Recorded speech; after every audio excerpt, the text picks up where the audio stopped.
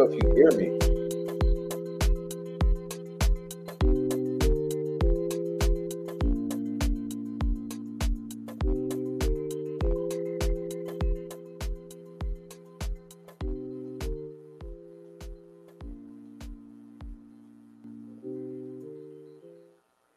All right. How is that sounding for everyone here? How is it sounding? Sounds good? Awesome. Let's go. Hey, welcome into our Wednesday, April 3rd edition. For everyone on the replay, who the hell knows what day it is? But wow, what a day! Everyone, please go get everyone in Teresa's chat and bring them over here. Tell them come get some actual information. We're going to deep dive into Todd Click's words, and we're not going to give a shit about what Nicholas McClelland has to say. And so there's no reason to read Nicholas McClelland's gaslighting, slanderous, and insulting words. I mean, this is the guy who says that it doesn't matter that Tony Liggett lied and misrepresented on the PCA. You guys want me to refresh that right quick? Before we get into it, yeah, like I said, go get everyone off Teresa's stream because this is bullshit. I have no friends in this game. And I'm not trying to. All right. Let's see what we got here. I'm going to read this to you so that you can understand the type of shit we're dealing with this son of a bitch. And I don't mean about using language that's upsetting to you. I don't care about it. Let me pull these words up. These words should piss off even the most insane Delphi fanatic. Matter of fact, I'm about to.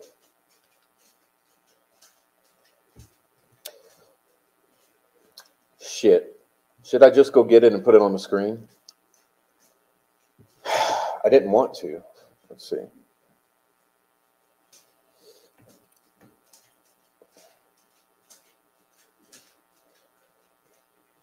Okay, let's do it this way.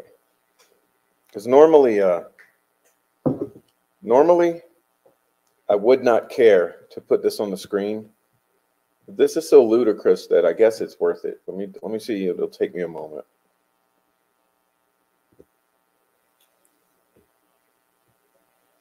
Take me a little moment here to get this on the damn screen.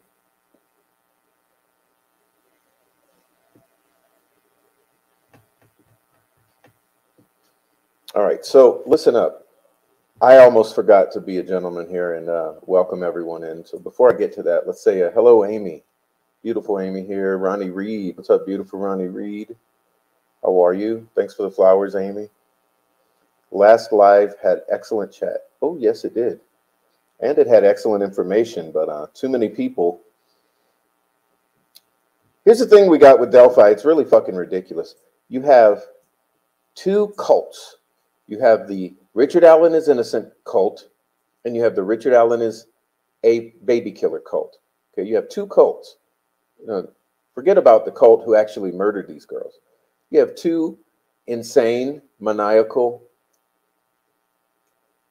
audience and creator cults, and we call them the fucking lunatics, the fanatics, the maniacs, those who say Richard Allen is totally innocent without any evidence to prove to themselves so, and those who say Richard Allen is totally guilty without any evidence to prove to themselves so. However, rare are the people like us and like myself who actually say, I don't fucking know if Richard Allen is innocent or guilty, and I'm definitely not going to click up with a bunch of other lunatics who have some extreme opinion. You know, I'm going to be a free agent here and do what I do. So, yeah. I was going somewhere with that, but I don't even feel like finishing that direction. It's just that these people, tell you what, it's really insulting. It's insulting. I don't understand how people can support Rick Snay Okay, with all that he has done, all the damage he has done to people in this community, and all the damage he has done to the case. Okay, but you have maniacal, fanatical, disgusting individuals who would prefer to suck on the balls of Rick Snay rather than to hold him accountable for his own actions. And it pisses me off. But yes, my last presentation, it was incredible. No one else has presented such a thorough, in-depth presentation of the crime scene. No one else has shown you the actual sticks placed on the girls in their actual configurations. No one else has spoken so clearly about the positioning of the bodies and the sticks and the potential meanings. And no one else has had such a nice, educated guest on to help bounce ideas off of regarding this symbolism. Okay, but because of the assholes, very few people will watch that excellent show. Welcome in, KS. I guess that's where I was getting at. Welcome in, Just James. This is my second time joining a live with Prof. Happy to be here. Well, thank you, Just James. It's people like you who actually make this thing go round. Meow, meow. Welcome in. Hi, all. Hi, all, meow. Welcome in, James and Meow. Okay. All you guys are great here, yes?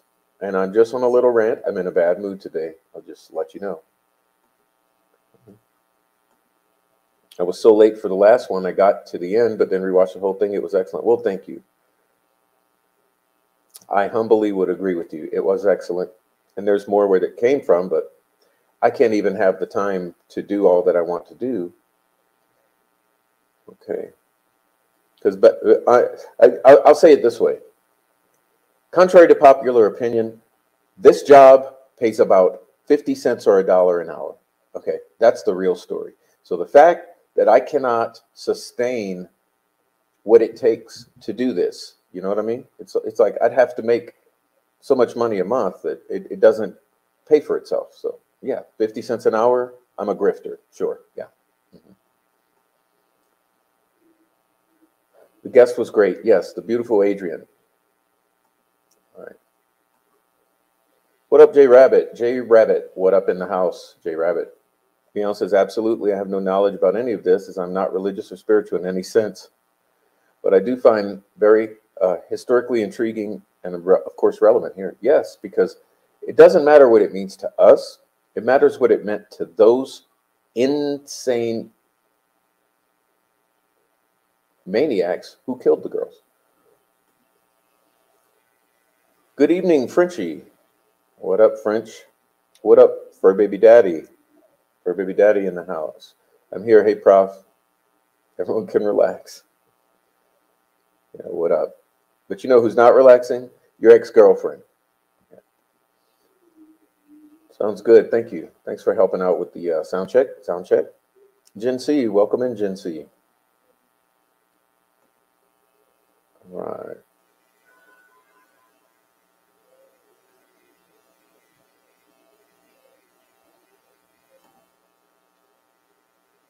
Yeah, Fur Baby Daddy, we miss you when you're not here.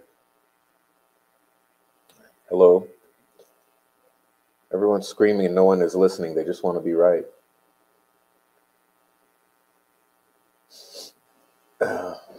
Thank you, Amy.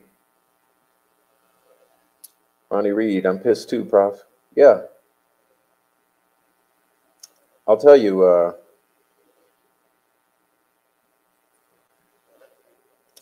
no comment. No comment. I hope you can cheer me up. I'm in a bad mood, but I usually cheer up by the end of the show. You know how this, oh, you're new, but usually by the end of the show, I'm in a better mood than the beginning, to be honest with you. Because I never enjoy getting on to start the show. It's just, I have a lot of frustration built around all the insane gaslighting around this case. I have better gear. I play it better too. Really resonate with the last stream. Everything was so well explained. Well, thank you. I mean, and you know, that's just, tell you what, we could do a lot better we could be doing a lot better. It's just difficult. It's a difficult field. It's a difficult corner of the true crime because all of the people invested in this Delphi case are absolute fucking maniacs.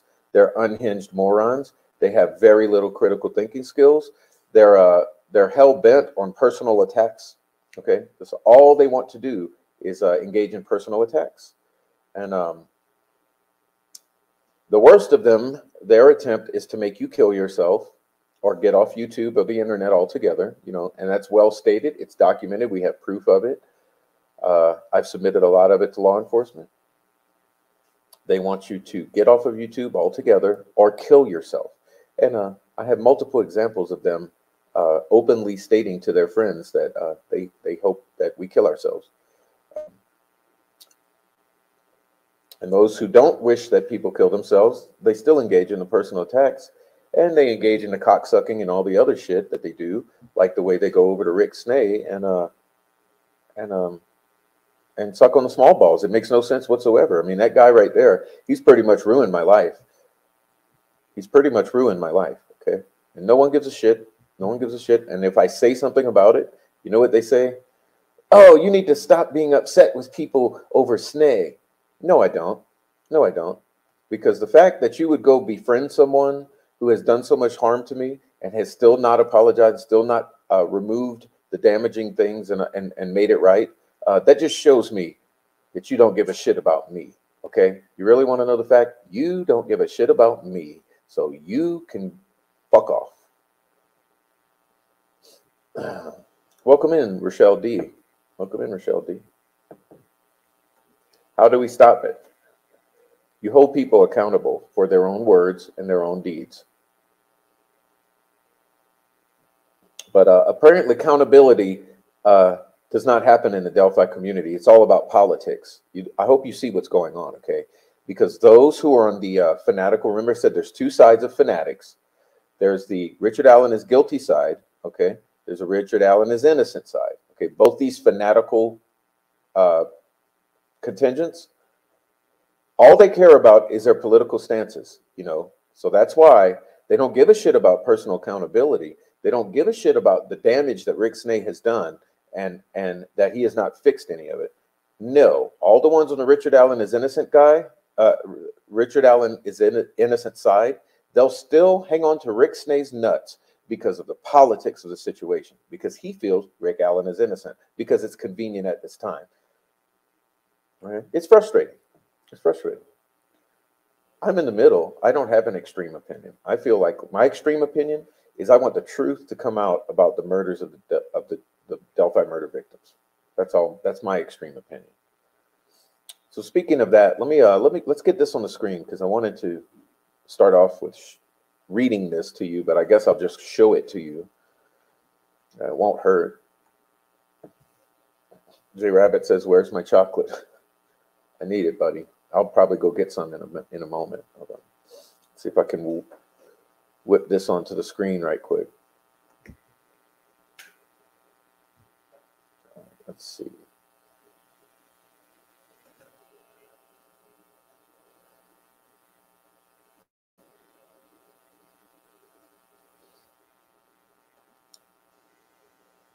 All right, now this is something that makes you want to literally hurt somebody. Okay, literally hurt somebody right here.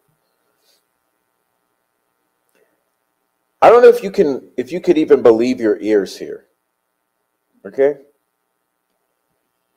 I'm going to start about halfway through where the most extreme gaslighting occurs. Halfway through. Okay, halfway through. Sheriff Tony Liggett did not intentionally or recklessly omit evidence or lie about evidence in the probable cause affidavit to support the search warrant in an effort to mislead the judge. What? Seems to me, I remember him saying muddy and bloody when there was no muddy and bloody. That's not a lie. That's not inventing the word bloody, putting it in a witness's mouth, and then putting it in a legal document to sway the judge. So McClellan, you know what you're doing, Nicholas McClellan? You are revealing your own lack of ethics. Yes, that's what you are doing, Nicholas McClellan. Okay, because we know for a fact that there was no bloody. So you propping up Tony Liggett's outright invention of the word bloody and putting it in the mouth of a witness, aiming it at Richard Allen, you attempting to justify that outright lie by saying he did not intentionally or recklessly lie. You are revealing your own lack of ethics. I think you should leave the booze and the coke alone. You really should. You should drop the powder. You should drop the fucking bottle. The facts in the affidavit are true and accurate and are supported by evidence collected in the case. Where? Not that we've seen. Tony Liggett relied on that evidence when drafting the affidavit for the search warrant as the best reliable information known to him and related to Richard Allen at the time of the request. Really, what about the putting the guy walking on 300 in a blue jacket when it was not a blue Carhartt jacket? How do you rectify that, Nicholas McClellan? Because it seems to me that you are colluding and also lying or misrepresenting in this conclusion here in order to sway the judge at this point, which is an entirely different judge.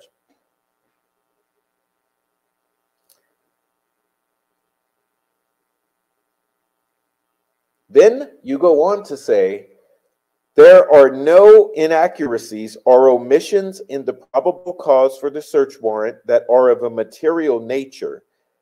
And the defense argument that law enforcement dishonestly is pervasive and relates back to the affidavit in question is not supported by sworn statements, affidavits, or other reliable statements. What about the actual statements of the witness?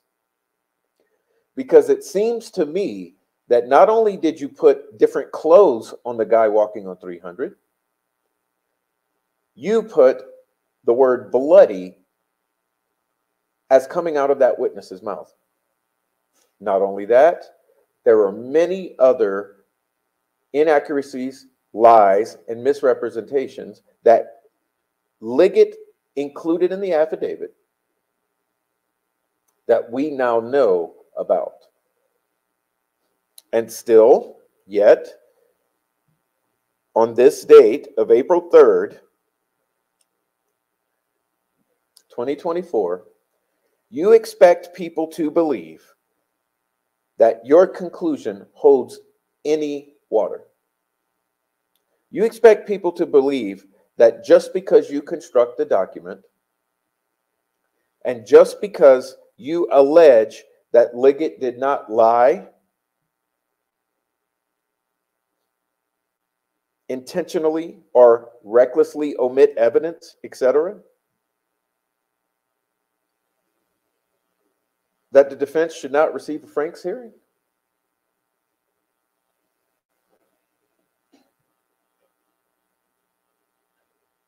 What about Elvis Fields?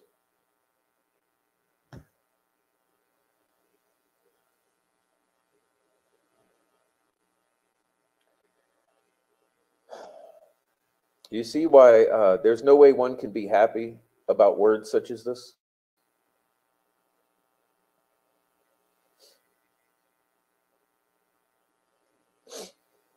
Just a moment.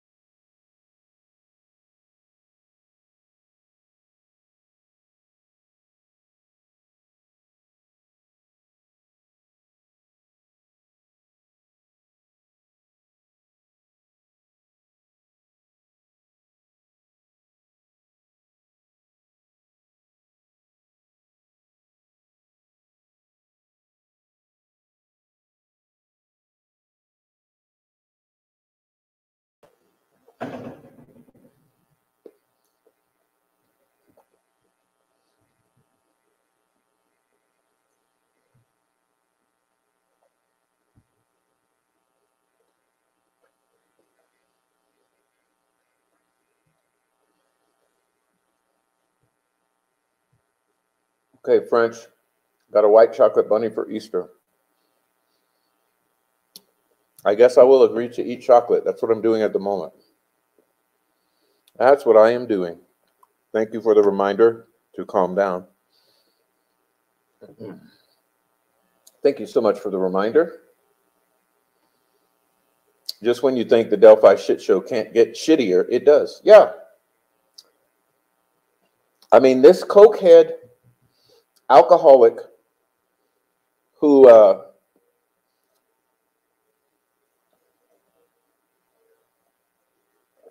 is alleged. Hey, let's get back to this, okay? Let's get back to this before I go on. You may remember Nicholas McClellan, okay, being alleged in the. You guys remember the post-hearing memorandum not too long ago, and there was an appendix to the post-memorandum. I mean, the post-hearing memorandum. There was an appendix that had several line items, and number 65 stated the following. Okay. Nick drunk at bar. My cousin was there, Derek. Nick said Cody Patty should be worried. And that was right before number 66, where they discussed Nick on that powder. Okay. So yeah, Nick drunk at bar. This is number 65 in the appendix to the post-hearing memorandum. Nick drunk at bar. My cousin was there, Derek. Nick said Cody Patty should be worried. Oh, but we forget about that. Yeah. We're supposed to take his word that Liggett didn't lie, even though the defense has proven that Liggett lied. I mean, hello, are we in what kind of Twilight Zone world is this? What kind of Twilight Zone world is this? We know that Liggett lied and misrepresented.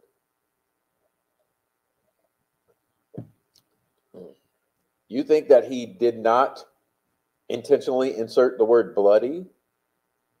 I mean, are we going to, what kind of crack are we smoking here in this audience? What kind of crack do we smoke that we believe that he did not intentionally add the word bloody to muddy and change the color of the jacket in order to make that guy Bridge Guy, make that guy Richard Allen, and make that guy bloody? Therefore, the blood must have come from the girls. Therefore, he must be guilty.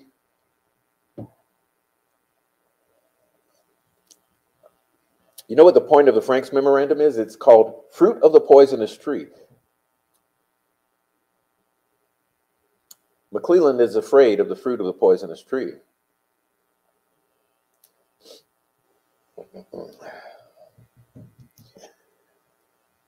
Thank you, guys. There's so much more. There is so much more. I know Amy now is posting the support pathways. Please support the channel. I mean, I don't mean to be in a bad mood, but I got to say this. You guys, please support the channel. Please support the channel. I cannot continue without support from the channel. And we only got a couple people supporting the channel. It's a lot of weight on them. Please support the channel. Yeah, so before I get into more, okay. Before I get into more, I want to make some comments on Facebook, about Facebook. Because there's some real fucking maniacs on Facebook, okay? Kimberly Stavrakis Withers, okay? Todd Dainzer, Tammy Allen McCrae. You are some real pieces of shit. You know that? You are some real pieces of shit, Kimberly, Todd. And I hope this message gets to you, Kimberly Withers. You're a real piece of shit. Todd Dainzer. Real piece of shit. I'll leave it at that. Facebook is just, if you want to see the crazies, in action, take a look at any of the Facebook groups. Any of the Facebook groups. If all you have to do is join those Facebook groups, and you're going to see crazies in action. You're going to see shit that you will not believe. You're going to see shit that you will not believe if you just join those Facebook groups, because that's where all the crazies hang out, on Facebook. Cody joined the neo-Nazis while in prison. Is Cody a Vinlander, Dirty White Boys, or Aryan Nation? Yeah. Or is he in business with the Odinites, Odinists? Sure does look like Cody's tied into that group.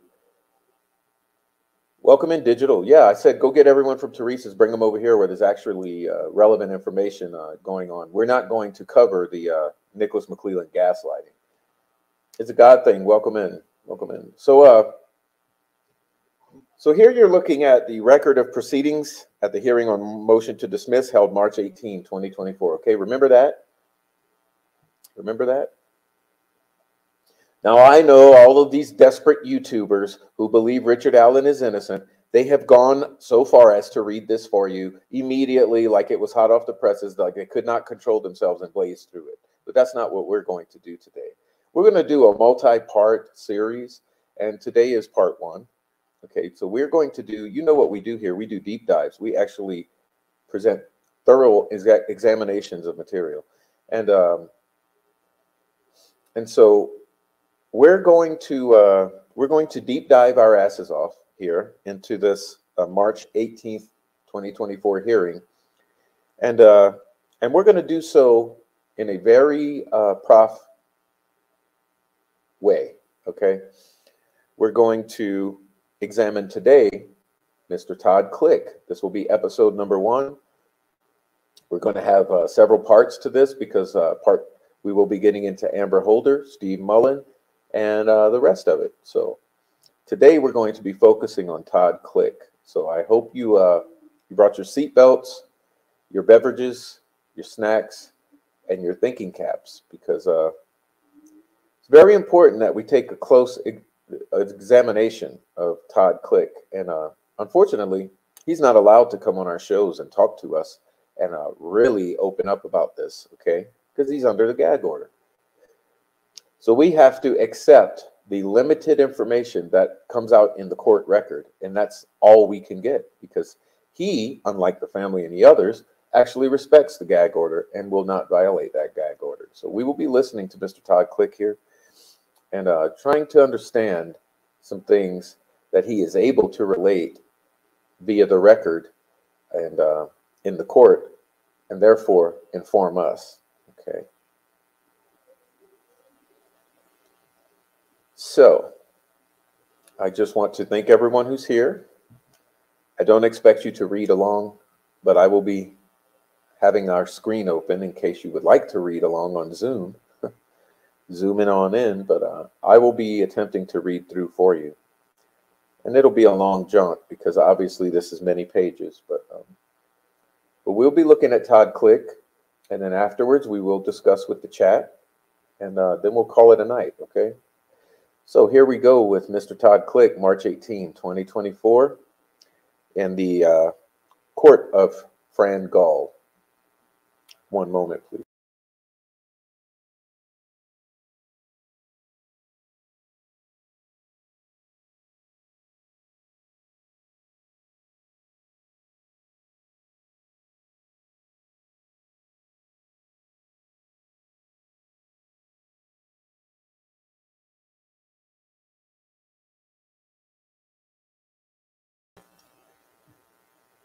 Okay, now we're going to make it through this really quickly.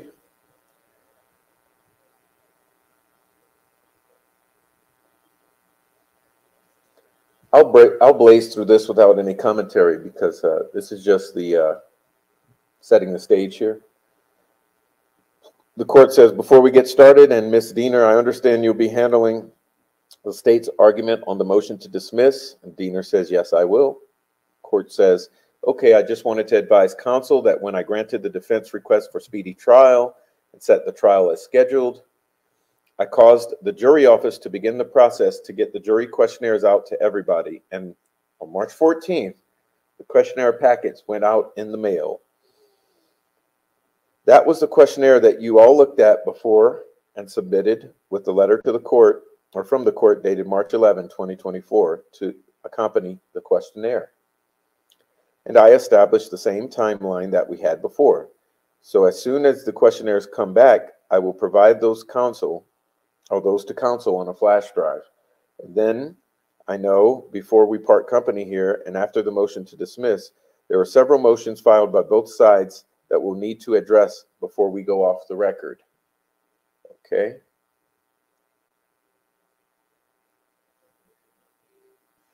Rozzy says, may I? Court says yes. Rozzy says, Judge, with regard to the questionnaire, did the court include the proposals from both sides, or? Court says yes, either side. I just didn't understand exactly. Court says yes, you did. Whatever questionnaire you all approved and submitted back to the court is the questionnaire. Okay, says Rozzy. Court says that went out. All right, very good, thank you. I think the only thing that I didn't have from counsel, says the court, was a list of witnesses. But if you could provide that on the first day of jury, we can play that downstairs for them. All right, Mr. Baldwin, you may proceed with your motion to dismiss for destroying exculpatory evidence. Baldwin says, thank you. We call Todd Click. Witness is sworn. Court says, you may proceed. Thank you, Judge, says Baldwin. All right, now we're into the direct examination of Todd Click. This is where you actually pay attention. So welcome in, everyone.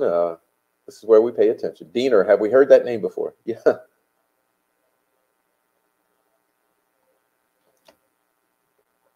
Mr. Baldwin says, state for the name your record. My name is Todd Click. Spell your name if you would. C-L-I-C-K, first name Todd, T-O-D-D. What do you do for a living? I am currently a parole agent with the state of Indiana. What did you do prior to that? I was a police officer with the Rushville Police Department. How long did you do that? A little more than 20 years, from February 6, 2001. And then I retired December 31st, 2021. To get to the heart of this, have you worked on the Delphi case? Yes, I have. Okay, let me repeat that. Baldwin says, have you worked on the Delphi case? Click says, yes, I have. Can you tell the judge what kind of work you did on the case? Click. I provided investigative assistance to two other detectives. Detective Greg Ferenczi, who was a Terre Haute police officer and he was also an FBI Joint Terrorism Task Force member, and Detective Kevin Murphy, who was Indiana State Police detective, who was also an FBI Joint Terrorism Task Force member. Okay. What kind of things were you doing in terms of investigative support? Conducting interviews and trying to gather evidence. Over the course of how long did you do that? Roughly 3 years. I began providing assistance approximately June of 2018 and ceased when Detective Ferenczi was shot and killed in the line of duty July 7th, 2021. A very interesting statement. You guys please be aware of what is being said here. So he worked on Delphi 3 years. June of 2018 to the day Ferenczi was shot and killed, i.e. assassinated, outside of the FBI office. We'll be getting into that later this year, into the shooter and his connections and his trial, which will be forthcoming. All right, can you give a very general understanding, a little bit more detail than you did, but still general, what kind of things you did? Okay, and Click says, well, in June of 2018, Detective Ferenczi and Detective Murphy came to Rushville. Remember, this is when he comes on board, to conduct an interview with a gentleman by the name of Elvis Field. So think of this, okay? Think of this. Todd Click comes on board when Murphy and Ferenczi come to Rushville for Elvis Fields.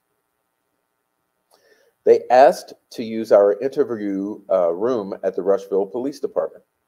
They asked me if I would be willing to operate the equipment for them. They asked me if I was familiar with Elvis Fields, to which I was. They asked if I would kind of watch the interview and kind of give my opinion on what, and Baldwin says, kind of a hometown opinion. Click says, yes. Okay, keep going. So Click says, okay. So after that, Detective Murphy and Detective Ferenczi told me that they were looking at a couple of individuals from the Delphi area. Who were they? Okay, so listen up again. They're looking at Elvis Fields. They're asking Click to give his second opinion and to operate the recording equipment. Okay? Then they say, who were the individuals from the Delphi area? Brad Holder and Patrick Westfall. Okay, keep going. They asked me if I may try and find a tie between Elvis Fields and Mr. Holder and Mr. Westfall.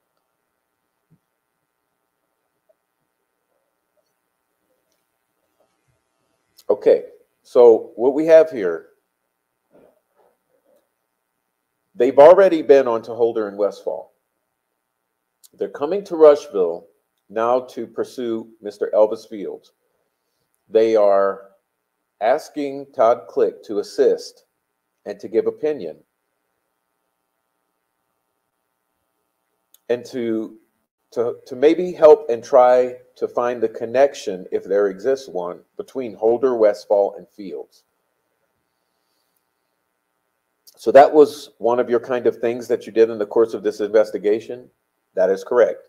Were you able to find any ties between Elvis Fields and Brad Holder and Patrick Westfall? Okay. Were you able to find any ties between Elvis Fields, Brad Holder, and Patrick Westfall? Yes, I was. What ties did you find?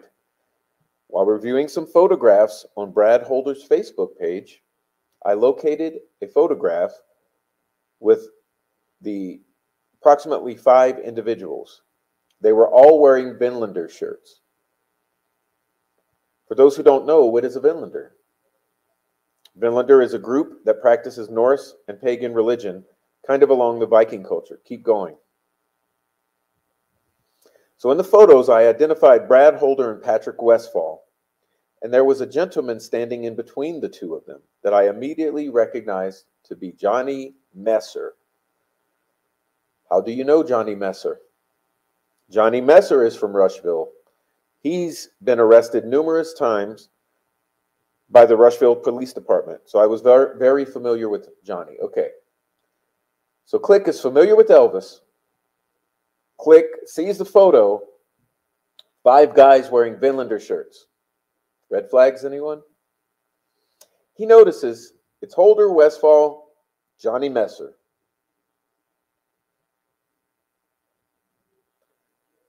He recognizes that he has knowledge of Johnny because he's been arrested many times. What else, if anything, do you do following the recognition that Johnny Messer from Rushville was hanging out with these 2 guys from Delphi named Brad Holder and Patrick Westfall? Answer, so I knew from previous incidents that Johnny Messer's uncle, Billy Messer, used to live with Elvis Fields. So I knew from previous incidents that Johnny Messer's uncle, Billy Messer, used to live with Elvis Fields. Okay, so that's another connection. That's correct. Keep going. So I contacted Detective Ferenczi and Detective Murphy and told them specifically to look at that photo and that the individual standing in between Brad Holder and Patrick Westfall was Johnny Messer, who was an individual from Rushville and who was the nephew of the guy who Elvis Fields once lived with. Was there any other, what did you do after that? So after that, I know that Detective Ferenczi and Detective Murphy came down to Rushville, and we had conducted an interview with Johnny Messer. And then what happened?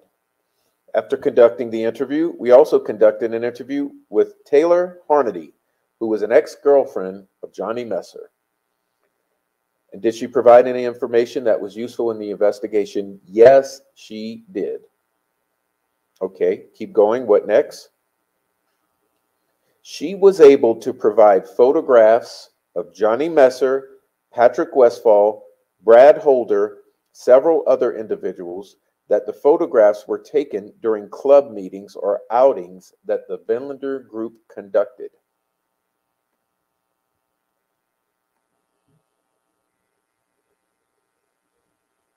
Okay, what did you do then? We conducted several other interviews. I had specifically asked Johnny if he had tried to recruit anyone else from Rushville area to be part of the Vinlander group. He denied that he did. Okay, so he asks Messer, did you ever try to recruit for the Vinlanders from Rushville? Messer denies. Judge says, Miss Diener says, Judge, I'm going to object to him reporting on what Johnny Messer may have told him. Sustained. Ms. Diener says, Johnny Messer is not here to testify. Question, after your interview with Johnny Messer, what then did you do? Todd Click, I conducted several interviews of people that I knew were connected to Johnny Messer. Okay, so remember, he's already interviewed Messer's ex-girlfriend, Taylor Hornady. Okay, so he's looking at Messer closely.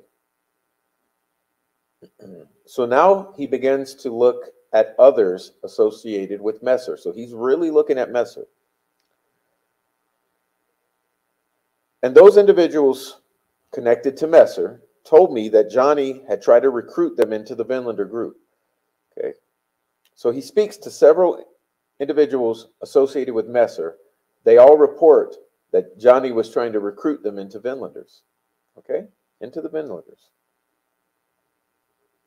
So what did you, so after you learn that Johnny Messer is recruiting people, then what do you do? We had also, during an interview with Taylor Hornady, she had given us a cell phone of hers. She had indicated that there was a cell phone of hers that contained recordings of a kidnapping that Johnny was involved in. So we obtained a search warrant to go into the cell phone and conduct a forensic exam to retrieve those recordings. Okay, was that fruitful? Answer. There were recordings of Johnny Messer and another individual kidnapping an individual at gunpoint in the Indianapolis area. Pardon me.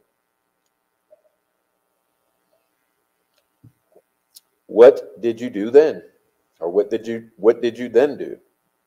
At that point, we tried to identify who the victim of that kidnapping was. But we were unsuccessful. Okay, keep going. What was the kind of next big thing that you did on this case? So what was the next thing related to Delphi? All right, we conducted some other interviews. We had spoken with Joyce Moffitt, who is Elvis Field's sister. During that interview, she confirmed that she had heard Elvis make comments about things associated with the crime scene in Delphi. The murder crime scene of Abby Williams and Liberty German. Okay. For those in the back, we spoke with Joyce Moffitt, who was Elvis's sister. During the interview, she confirmed that she had heard Elvis making comments about things associated with the crime scene, the murder crime scene of Abby Williams and Liberty German in Delphi. What did you do with that information, or what did you do next? That information, of course, was given. Myself, Detective Murphy, and Detective Ferenczi were aware of that information. And I was told by Detective Ferenczi and Detective Murphy that they were going to try to contact Unified Command to try and obtain a search warrant for the residence of Elvis Fields. Okay. Remember, who is Unified Command? Okay. Put it in the chat. You guys who are listening and lurking, come on, join the damn chat. Who is Unified Command? who's not responding to this information. What happened with that? We never heard anything.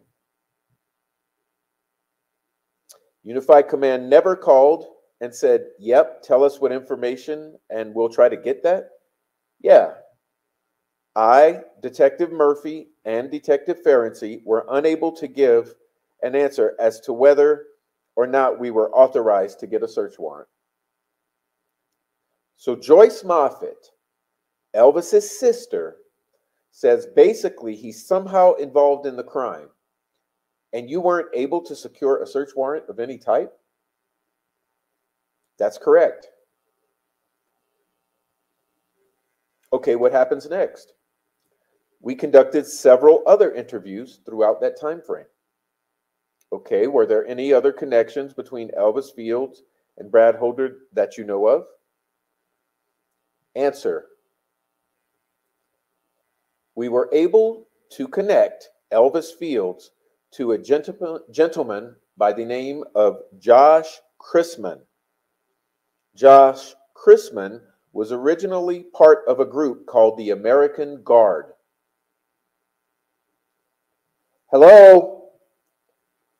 For you in the back who don't pay attention to a single damn thing, who believe everything that law enforcement and Nicholas McClelland is telling you. American Guard. Google it.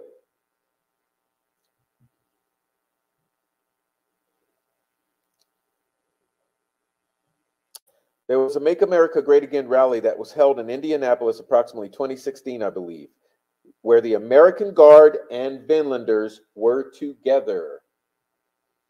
And after that rally, they had a house party at a gentleman's house by the name of Mickey McGinley. Mickey McGinley, says Baldwin. Yes. McGinley, thank you. He was also, Mr. McGinley was also a Vinlander. He was also friends with the gentleman by the name of Brian James. Brian James!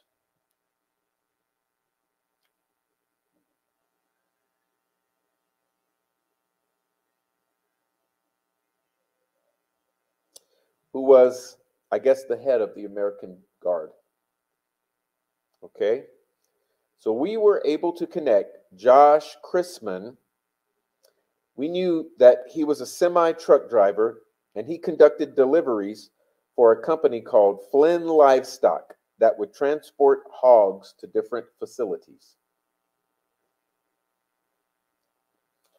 I knew that Weichman Pig Farm in Delphi and then the Tyson plant in Logansport that they would make deliveries to. Elvis Fields kind of worked under the table at Flynn Livestock, and he would get paid by the drivers to load and unload the semis, and he would periodically ride with the drivers to make deliveries.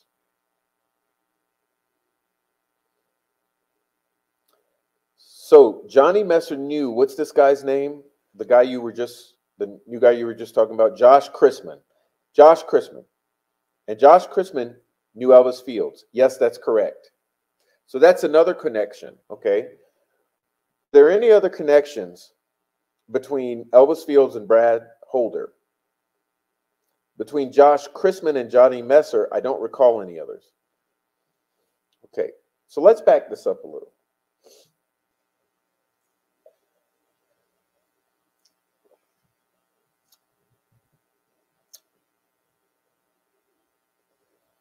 Are you guys aware of what's referred to as the pig roast that has been spoken about for 7 years?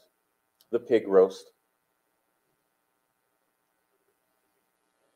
Are you guys aware of the rumor that a pig was indeed delivered to the CPS building on the 13th of February? Are you aware that Keegan Klein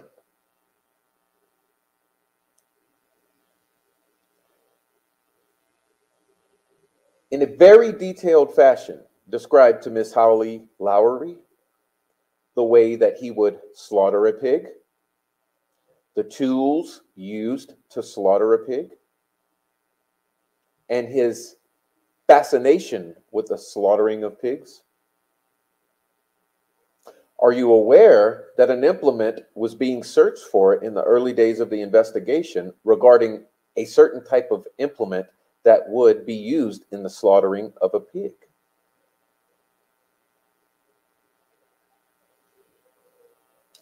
Are you aware that at the Mears property right across the street from the entrance to the trails in Delphi, right across the street, nearly across the street from the cemetery where these girls were found near, that there is a butcher shop in which you could easily slaughter a hog?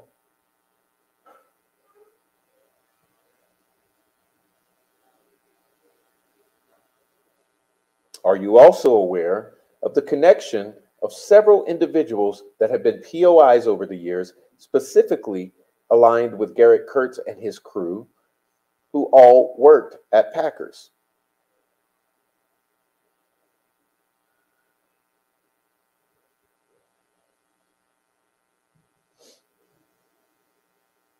Are you getting the connection here that something smells?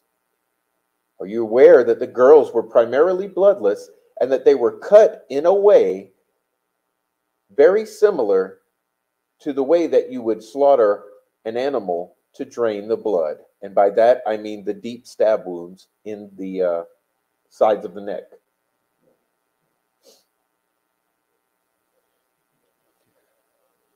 So we're going to back up a little, back to line number 11 here. We're gonna back it up because it's worse. I mean, it's worth it.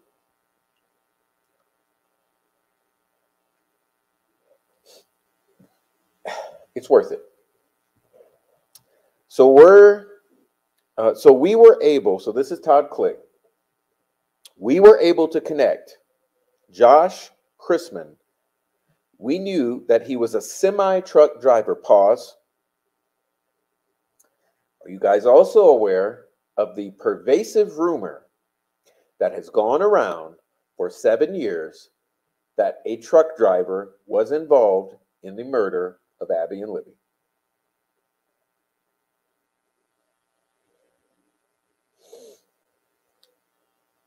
Josh Chrisman, that he was a semi-truck driver that conducted deliveries for a company called Flynn Livestock that would transport hogs to different facilities. I know that Weichman's pig farm in Delphi and then the Tyson plant in Logansport, that they would make deliveries to. Elvis Fields kind of worked under the table at Flynn Livestock, and he would get paid by the drivers to load and unload the semis, and he would periodically ride with the drivers to make deliveries. So Johnny Messer knew, what's this guy's name? The new guy that you were just talking about? Josh Chrisman.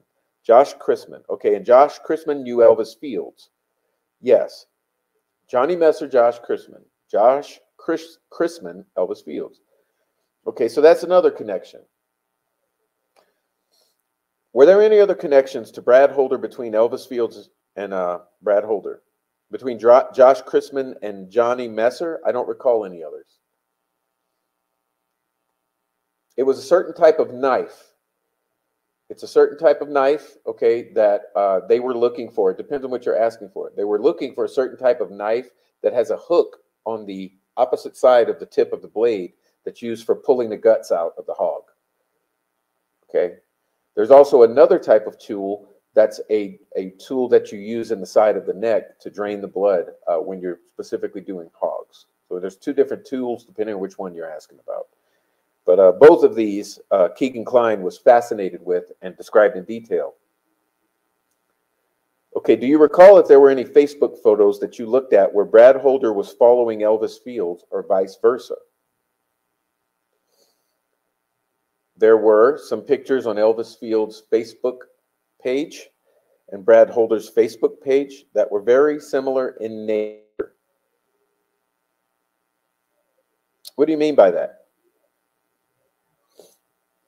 There were pictures there was pictures of sticks that were placed in different arrangements. I know that there was like a picture of a folding pocket knife that they each had. They each had similar pictures of trees. It was just the similarities were very odd. So could that be another connection between Brad Holder and Elvis Fields? We believe so, yes. Let's back that up. Let's back that up. There were pictures on Elvis Fields' Facebook that were similar in nature to Brad Holder's. What do you mean by that? There were pictures of sticks that were placed in different arrangements. Okay, so as I showed to you last show. Actually, let's pull that up. Okay, just a moment, because we're not fucking around here. It's worth going to look at this. Hold on, one moment. See, this is all supposed to be a game. It's all supposed to be a game with these people. All right, look at this. Now, you will notice that what Holder is doing here, he's taking very specific types of pictures, okay? I would say a third of them are trees and stick formations that he would find in nature that he found intriguing and rune-like, okay? So some of these photos would be sticks that he naturally found in these positions or trees that resemble runes, and he's fascinated, so he takes a picture. Okay. The other 2/3 of these are sticks that he has placed into specific runic configurations and then photographed. Okay.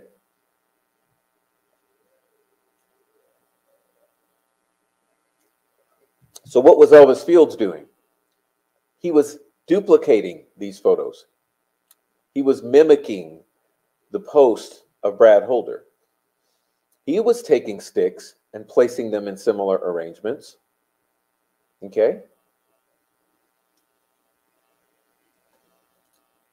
Well, geez. Well, what is this?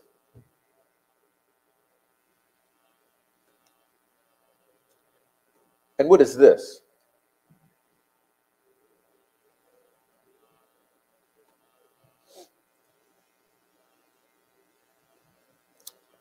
The similarities were very odd. Okay, so could that be another connection between Brad Holder and Elvis Fields? We believe so, yes. Did Elvis Fields ever admit to anybody else or say anything else that was suspicious or would show that he might have been involved in these murders? Mrs. Diener, Judge, I'm going to object. Their motion is about a missing audio recording of a Brad Holder interview, and I'm not sure what the connection with Elvis Fields or how this is helpful to us with regard to their motion. How is this relevant to your motion? Judge, Mr. McClellan, in his response to our motion, said that two things. Number one, that the missing document, the missing video, is not either exculpatory or materially useful to the defense.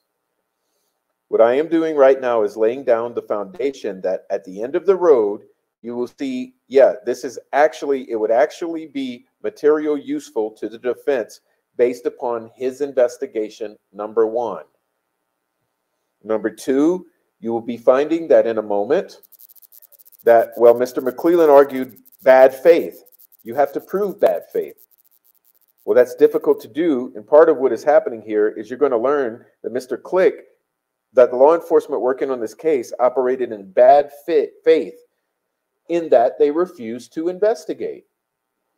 They tried to, in conjunction with other evidence that I will be talking about. So we're going to get to this evidence then, says court? Yes. Is that what you're telling me? Yes. Then let's get to that evidence. Yes, shall we? I mean, it may not be through this witness. It may be through others. Okay, well, let's get to it, sir. Okay. Did Elvis Fields make any admissions that you know about being involved in this crime? Objection. I would like to ask that those admissions be made to him. Sustained. Judge, hearsay. There's a hearsay exception against interest. And that's if somebody says that I was involved in a crime, that would be against their interest.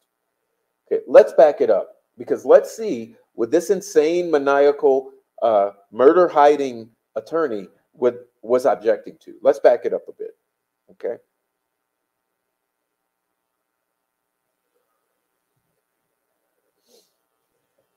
You have to ask yourself,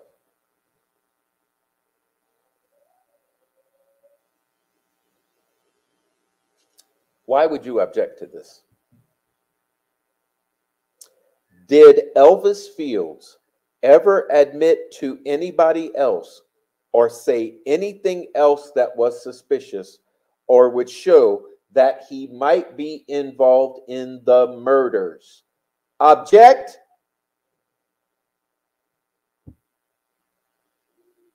So you don't want us to know if or what Elvis Fields admitted to being involved in these murders.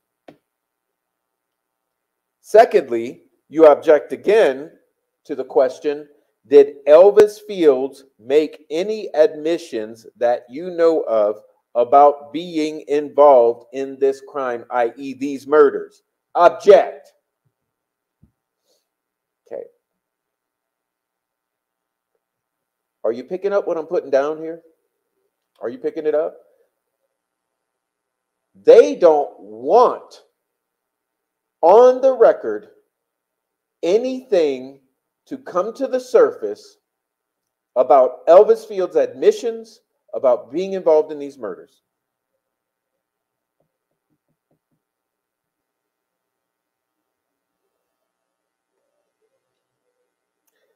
It'd be against their own interest. I killed somebody. That's not hearsay. That's an exception to hearsay. The objection wasn't that it wasn't to this gentleman here. Oh, that's what I sustained.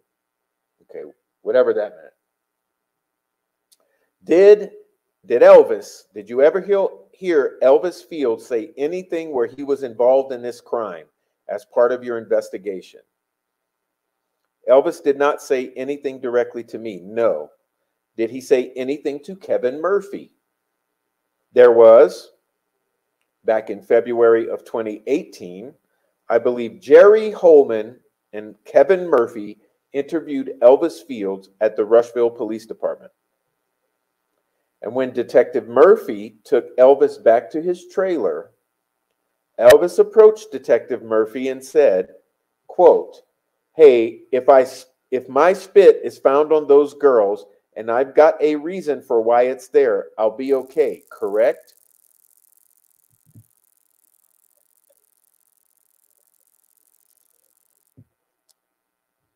I mean, sure.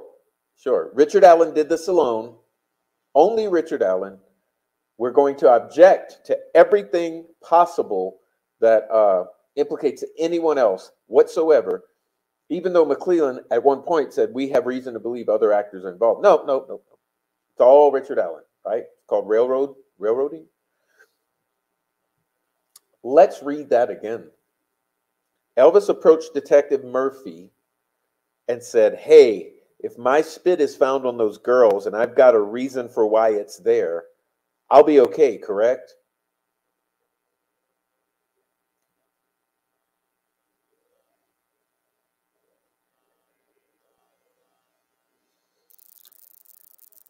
You see, Elvis Fields is not smart enough to know you don't say shit like that.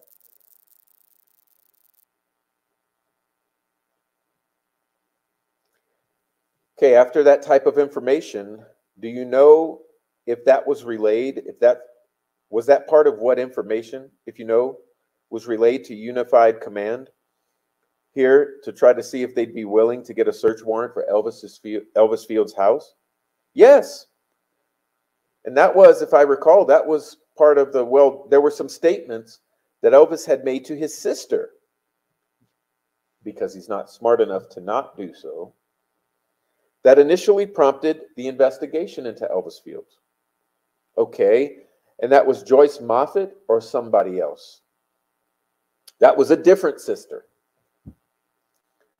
Okay, What did that part of your investigation reveal?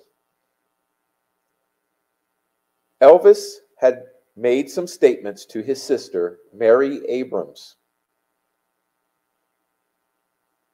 I don't recall exactly all of the words that he used, but he had told Mary Abrams that he was going to go away for a while, that he had done something bad to some girls. He was on a high bridge, that they had placed sticks on one of the girls' hair to represent antlers, that he was in a gang and he had a brother now. He had a what now? Once again, object, says Diener. It's not bringing us back to Brad Holder. The court says, we're kind of wandering far afield here. You said you'd get to the evidence. Let's get there. Baldwin, okay, after Richard, well, how much stuff was out there, in your opinion, that would cause a good investigator to think Elvis Fields and Brad Holder was somehow connected to these murders? Okay, let's back that up. So what did she object to this time? Elvis's statements to his other sister, Mary Abrams. Okay, so first time, what does she object to first? Elvis Fields. Okay, first thing she objected to. We're going to read see, this here is very important because it triggers objections. So let's pay attention to what is triggering objections here. First one, did Elvis Fields ever admit to anybody else or say anything else that was suspicious or would show that he might be involved or might have been involved in these murders? Object, okay. Next one, did Elvis Fields make any admissions that you know of about being involved in this crime? Object, okay. Next one,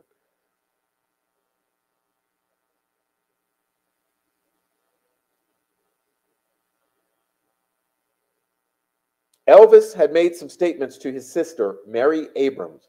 I don't recall exactly all of the words that he used, but he had told Mary that he was going to go away for a while, that he had done something bad to some girls. He was on a high bridge, that they had placed sticks in one of the girls' hair to represent antlers, that he was in a gang, and that he had a brother now.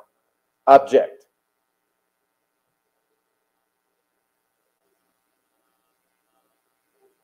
So it's really feeling like the continued objections are coming at Elvis Fields, his admissions.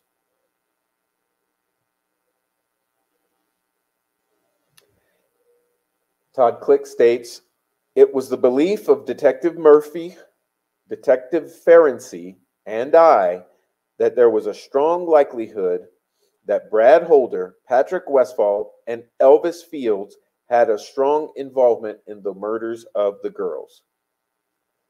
Okay, so how did this investigation on your end wind down? My investigation came to an end when Detective Ferenczi was shot and killed in the line of duty. And then what happened after that? What did you do then, if anything, on the Delphi case? I did absolutely. Judge, may I object again? And be more specific in my objection. We're talking about a recording of Brad Holder on February 17th, 2017. All of this is years later. They have to show how we would know that this evidence is exculpatory in 2017 when the recording goes missing. In order to meet the threshold for materially exculpatory, we're not getting there, and it doesn't seem to be going in that direction. It's irrelevant to what was known in 2017 when the recording went missing. Again, Judge, Mr. McClelland, respond to my motion, citing case law that says, number one, you have to show that it, as Ms. Diener just said, that it's either exculpatory or the other word was materially useful to the defense. This is all foundational for what now I'm about to get into, which is what happened after he was done. That he what was done or what wasn't done. Bad faith, very difficult to prove. And that's what we are going to be venturing into that territory. But also, it's going to show what could have been or what would have been on those missing videos would have been certainly useful to the defense, materially useful, and or exculpatory. And that's for the court to decide. Court sustains the objection. Did you have a chance? Well, next, what did you then? What was the next time you did anything on the Delphi case? Todd Click says, I did nothing further after Detective Ferenczi was shot and killed, i.e. assassinated by Shane Meehan, potentially white supremacist. Former federal corrections officer. Well, what happens in the prisons with white boys? Question. After Richard Allen was arrested, what, if anything, did you do? Todd Click.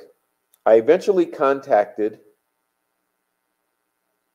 Oh, I'm sorry. Did I fail to turn the page? I eventually contacted a friend of mine, says Todd Click, who was a former prosecutor and was a criminal defense attorney. Why did you do that? Todd Click says, after Richard Allen was arrested, I was initially kind of shocked and confused. I read the affidavit, the probable cause affidavit for the arrest, and I felt like the investigative information that Detective Ferenczi, Detective Murphy, and I had compiled was more compelling than what was contained within the probable cause affidavit for Richard Allen's arrest. Let me stop there. Because Ruckus Rocks is one of the most gaslighting, bullshit, full of shit, asshole motherfuckers you ever come across. And I'll explain why. When this probable cause affidavit was released to the public, Ruckus Rock's first statement to me was that that was the weakest, most bullshit, baseless, poorly put together PCA he had ever seen. Well, because I was a very smart and very thorough person, I contacted Mr. Perry Freeman to get a second opinion. Mr. Freeman told me, Prof, that is one of the worst, poorly written, unbelievable PCAs that I've ever seen in my life. Matter of fact, it doesn't even reach the standard for a PCA.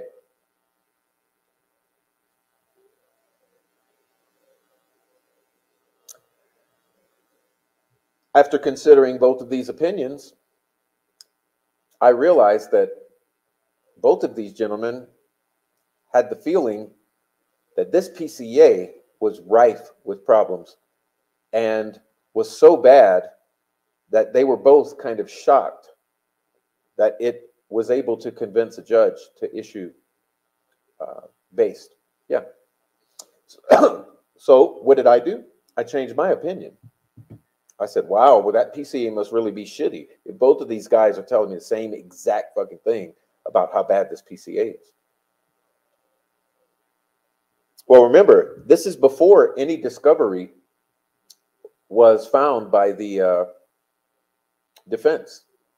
So it's before any of us knew any of this. It's before any of us knew that Liggett lied, misrepresented witness statements, and twisted facts. It was before any of us knew how bad the problems were on the PCA. It was way before, okay? So way before any of us knew what the problems were, both of these individuals said to me, this was a horrible, weak PCA. Okay? But now, should you listen to Ruckus Rocks now? Oh, Richard Allen is 100% guilty. He looks guilty. He looks like a child killer. Really? So what happened to the first impression that this was one of the worst PCAs you've ever seen, and you've allegedly seen thousands in your life? What happened to that opinion? Was that before you got paid by the family?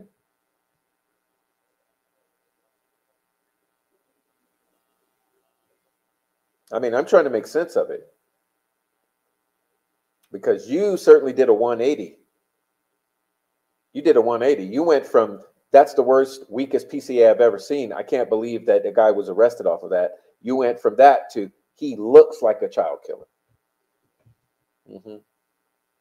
Nice one. Nice one. That's really, really shows your integrity, sir.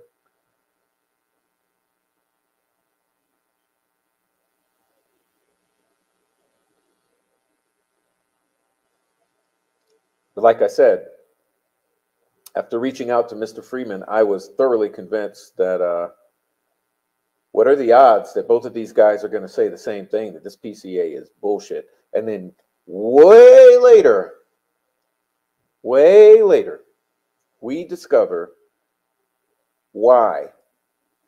We discover that Liggett lied, Liggett misrepresented witness statements, and Liggett twisted facts.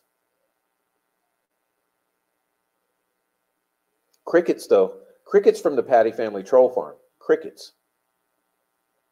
Total crickets.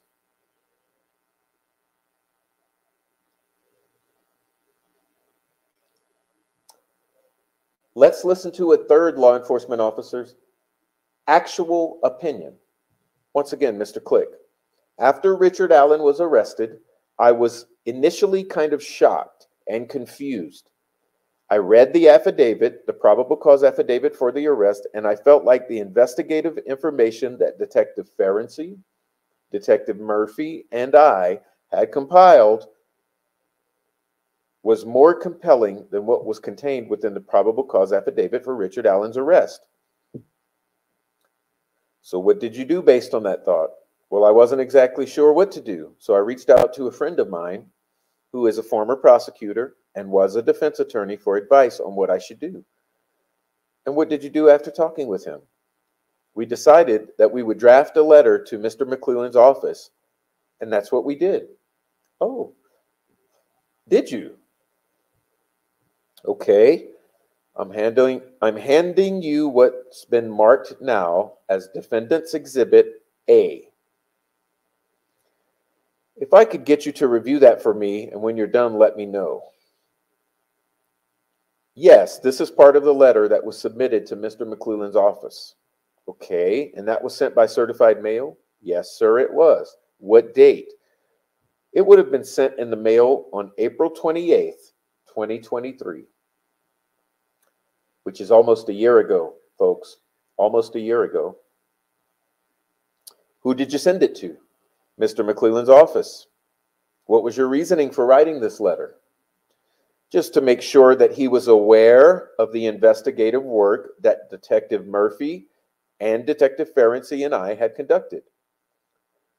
Would you also say well, I move to admit Defendant's Exhibit A. Defendant's Exhibit A offered. Ms. Diener. Judge, this letter refers to his report, and it is a letter from 2023.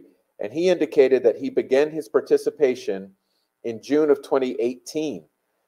And the case law regarding a motion to dismiss for destruction of exculpatory evidence, or even in the alternative, if that's potentially useful, determining whether the state acted in bad faith, has to do with what was known at the time of the particular item of evidence being missing, lost, or destroyed. This is far beyond that time period, and our argument is that it's not relevant for purposes of this hearing. Oh, you bitch. Any response? If you're hiding evidence back in 2017, it might be something that you would do in 2023, and that's where this is headed.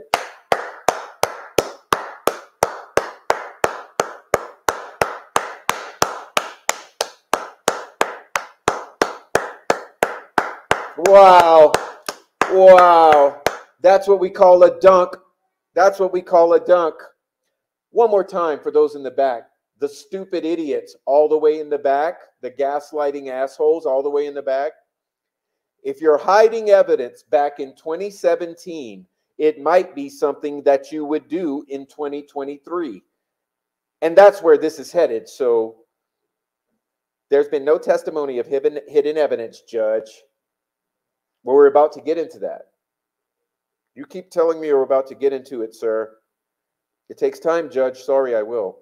I'll show defendants A admitted over objection. I'll think the objection goes to the weight I will give this particular exhibit rather than its admissibility. Defendants, Exhibit A admitted. Thank God. Thank God. Okay. Thank God for that one. Let's pause here and let me say thank you to Miss Treehugger 496. Thank you. I'll give you a round of applause as well. Thank you. Thank you, Miss Treehugger 496 for the support. As I mentioned to you all, it is badly needed. Please support this channel.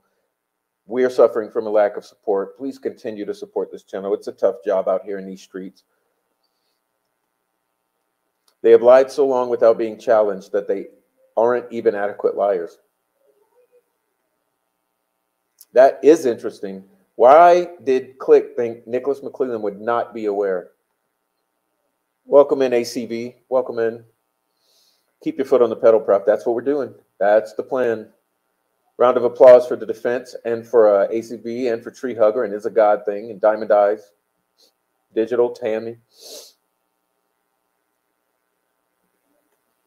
I went from watching Gray Hughes to following the evidence as it presented itself. Thank God for the Franks memorandum. Boom, pivotal moment for me. Round of applause, Tammy Martin. God bless you, Tammy Martin. Round of applause. Round of applause. You poor girl. Welcome in, nobody, nothing. Okay. Anyone interviewed the week after a murder would be exculpatory for anyone not arrested or even looked at for 6 years. Yeah, this Diener, she keeps saying it's been so long and it has no meaning and blah, blah, blah, blah, blah, right? Right? She's totally trying to make it all go away. Yeah, well, guess what? If they deleted the entire first week of interviews, that's called hiding evidence, and they knew what they were doing in 2017 in the first fucking week. I mean, come on, in the first 6 months. Come on. Thank you, Gia, for coming a new member. New member here. Okay, thank you, Gia. Let's continue here. Let's continue. I just think that was worthy of a dunk there. Okay, so let's continue. We're almost done here. We're almost done. Yeah, Tammy Martin, thank you. God bless you. God bless you. Thank you, Tammy Martin. Keep up the good work. Well, thank you. This is what I'm talking about, guys. We need the support. I don't like begging for it. I don't like telling you, but we have all these support pathways. Just thank you. God bless you for the support. It's tough out here in these streets. It's tough out here. All right. Thank you so much, Tammy and Gia and everyone. Okay. What did we expect with that name? Is she related to Benjamin Diener? That's impressive. Almost like you escaped the cult. You did. The Grey Gooch. You escaped the Grey Gooch cult. The cult. Okay, let's keep on. Let's keep on keeping on here. Thank you, everyone, for so much. Let's keep on, because this is good stuff. It's just difficult. It's difficult. They thought they could hide this forever. They thought they could hide this fucking shit forever. They really did. They really thought they could hide this forever. Okay.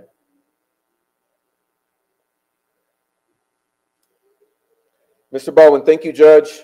In this document, you say, I want to write. Okay.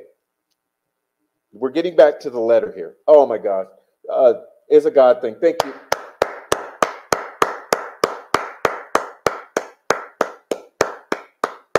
Thank you so much. You are appreciated. Well, God bless you and thank you. And please go watch.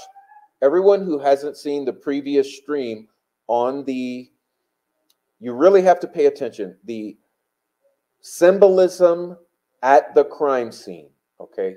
If you have not seen the prior stream called Symbolism at the Crime Scene, A crime scene. Please go watch it. Please go watch it. It's look, my opinion, these girls are staged as tarot major arcana with runes placed on top of their tarot posturing. Please go watch my previous live stream called Symbolism at the Crime Scene. You owe it to yourself. Please do it. And plus, we had a beautiful guest named In Light in the Dark on, and she's wonderful. And thank you guys so much. It's a God thing. You just thank you so much. I bought a sweatshirt too, still waiting for it to arrive. I'll let you know when it arrives. Well, let me know and take a picture. Please take photos. I would love to see it. What color did you get? Okay. You just lurk and laugh. Well, you guys lurk on this. Okay. Thank you so much again. You guys are beautiful. Let's keep on. Let's keep on here. Okay. We're getting back to this document. Remember where we are. Todd Click authors a document to Nicholas McClelland, right? A year ago, okay, to Nicholas McClelland. Here we go. I want to write to ensure you've been provided all of the information associated with investigative efforts for your use in this case and for disclosure to opposing counsel as provided by law. Okay, is that right? That is correct. Why'd you do that?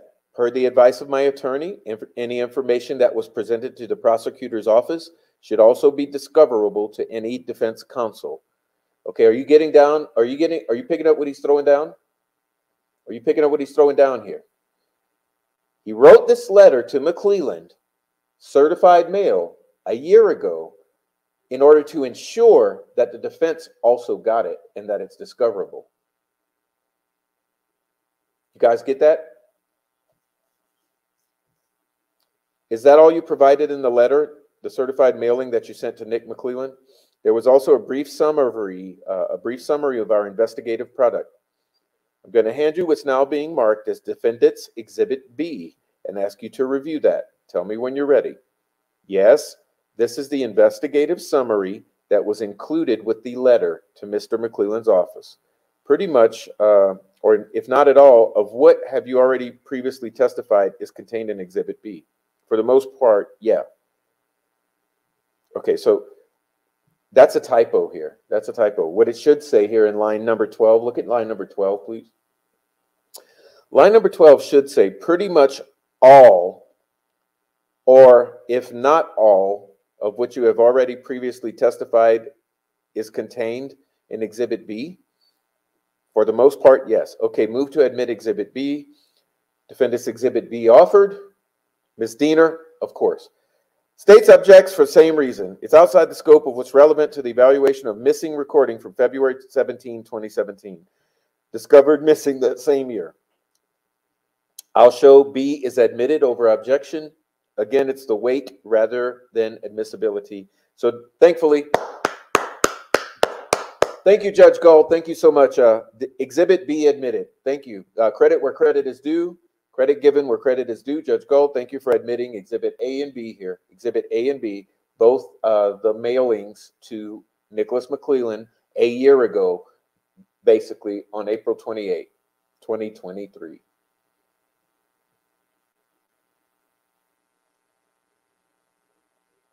Again, so that was April the 29th that you sent this document detailing much of your investigation involving Brad Holder, Patrick Westfall, and Elvis Fields. Is that correct? Well, prior, I was pretty sure he said April 28th. So that may be an error on Baldwin's part. But Click says yes, that is correct. So did you hear from Nicholas McClelland at any time during May of 2023? No, I did not. What about June of 23? Did you hear from Nicholas McClelland at any time? No, I did not. What about July of 2023? Did you hear from Mr. McClelland then? No, I did not. What about August of 2023? Did you hear from Mr. McClelland then? I was contacted by Mr. Mullins of Mr. McClelland's office, and it was mid-August, I believe, of 2023. Tell me about that. Okay, so mid-August, Mr. Mullen. He wanted to set up a meeting with me and Detective Holman and asked that I provide all of my investigative materials, which would include police reports, audio-video recordings of interviews, and then told me that they would sit down with me to go over some of the evidence that they had against Mr. Allen to try to put my mind at ease. Put your mind at ease? Wow. Wow. Wow. Sounds like they're trying to put water on, spray Mr. Click down with the hose, huh? Sounds like they're trying to spray Mr. Click down with this water hose. Quiet his ass up, to shut him up. Red flags. Red flags. Not bring us your shit so we can see if it applies to Mr. Allen or if it applies to the murders of Abby and Libby. No, no, no, no, no. Come on over here and bring all your shit so we can know what it is and we can calm your nerves and put your mind at ease. Spray some water on your ass. Hit you with the hose. Shut you up. I want to talk about some videotapes of who strike that. Did you do that when you arrived? Yes, I did. Okay. Did Mr. McClelland ask you in May, or anybody from law enforcement ask you to bring any of those items in May of 2023? No, sir. Did anybody in law enforcement or in Mr. McClelland's office ask you to bring any of those pieces of evidence, videos of Elvis Fields and others in June of 2023? No, sir. July of 2023? No, sir. Okay, but it was in August of 2023. Yes. So what did you do then? I went to ISP Post and met with Detectives Holman and Vito, I believe. What happened there? I provided them with everything I had. Wow. Okay, stop. Again, you know, I told you it's a deep dive. We can't blaze through this. I have alleged that Mr. Vito and Mr. Holman and Mr. I have alleged the whole ISP is fucking corrupt at this point. The whole ISP. I have alleged that not only did the Carroll County Sheriff's Office look the other way, I have alleged that the entire ISP has looked the other way. Okay? So let's go back to line number 9 here. I went to the Indiana State Police Post and met with detectives Mr. Holman and Mr. Vito, who I believe to be corrupt. I believe. What happened there? I provided them with everything that I had. I provided them with a thumb drive that contained all of the interviews that were conducted. I believe there was some cell phone data extraction that was included in that, like my audio and video interviews. Then I sat down with Detective Vito for approximately an hour or so and just kind of gave a brief summary of the investigative work that Detective Ferenczi, Detective Murphy, and I had completed. Did they seem interested in your investigative efforts? In my opinion, no. Well, you said you were there because you were, how is it that you phrased it? You were concerned? Part of it was they were going on to show me evidence against Mr. Allen to help put my mind at ease. Did they do that? No, sir. But remember, this is Mr. Todd Click, who had thoroughly investigated for more than 3 years, along with Ferenczi and Murphy, the entire connection between Messer, Westfall, Holder, Chrisman, Elvis Fields, and others.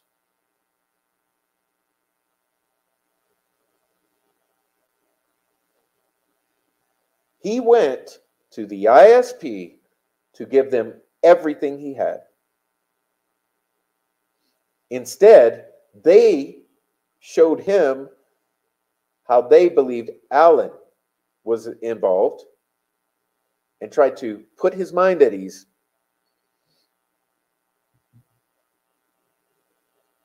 After this meeting with Vito and Holman and whoever else you said, what then happened? I left the state police post. As I was walking out, I noticed Brad Holder sitting in the fucking front lobby. I went out on out to my car and drove back to Rushville. After you drove back to Rushville, how often, if ever, did anyone from law enforcement contact you about what you had just provided them? I was never contacted. Did you ever contact them? I contacted them. I contacted Detective Holman. And why did you do that? Shortly after the Franks memorandum had been released, you remember, in September, the 136 pages, as I affectionately call them. I was contacted by a friend of mine that stated a female by the name of Alicia Cole, who had had a child with Johnny Messer, had a cell phone of Johnny's that she believed I might be interested in. Were you aware during the course of your investigation, before you kind of got off the investigation, of a phone that you would have liked to have had? Yes. We searched for several cell phones belonging to Johnny Messer that Johnny would have been using during the time that Abby and Libby would have been killed. We actually referred to that cell phone as the Goldilocks cell phone. We believe that there might have been information contained on that cell phone. Okay. So what did you do once you heard that somebody had contacted you about a cell phone that belonged to Johnny Messer? Did you say in 2017? That is correct. What did you then do? Here comes the bitch. Judge, may I run you my objection unless this Johnny Messer cell phone relates somehow to Brad Holder? Yeah, it does. Sustained.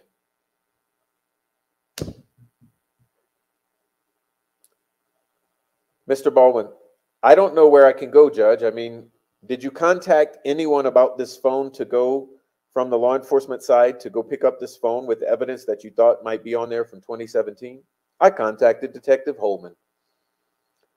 Okay, and what happened?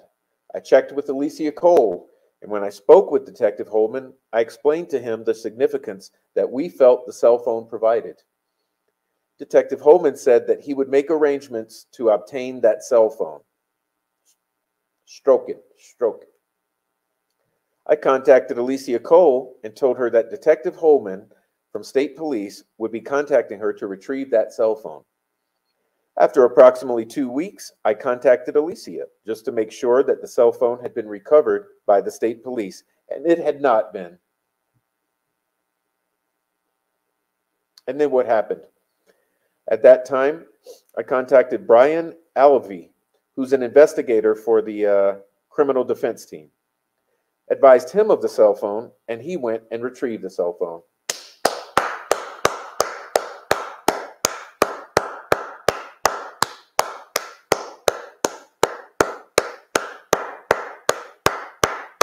It's going to be up to the defense to solve this case. It will be up to the defense of Richard Allen to solve this fucking case. And us.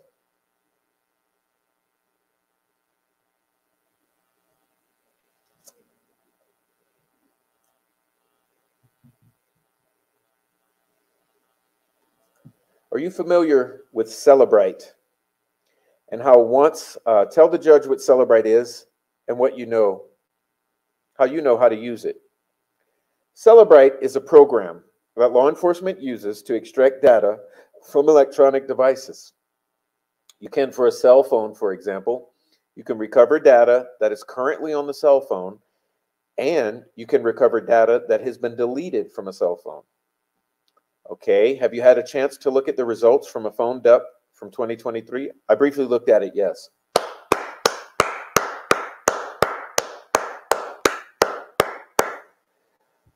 I want to hand you what's marked as Defendant's Exhibit C, or should be. Are you familiar with this thumb drive? Yes, I am. What was that, or what is that? This is a thumb drive that contains the extracted data from Patrick Westfall's cell phone. How much data is on there in terms of the dates? From what date to what date? There wasn't, Ms. Diener. Judge, may I interrupt with a preliminary question? Yes. Did you already testify as to where this Westfall dump came from? No, I did not testify to that. I would object on foundation. Foundation? Where did you get the phone dump information from? From you, sir. Okay. What I asked you to review that for me, that's correct. Do you have a specialized training in Celebrate? I have not been trained on the Cellebrite program. However, I'm very familiar with the reports that are generated from the cell phone extractions. But you're not trained. I've not been trained by the Cellebrite company, no. And when you were a law enforcement officer, did you have access to Cellebrite equipment in order to operate that and to complete examinations with regard to a Cellebrite dump? Click. When I was a detective, I was an investigator for the Indiana State Police Crimes Against Children's Task Force. This is how you shut a bitch up. Oh, just one moment.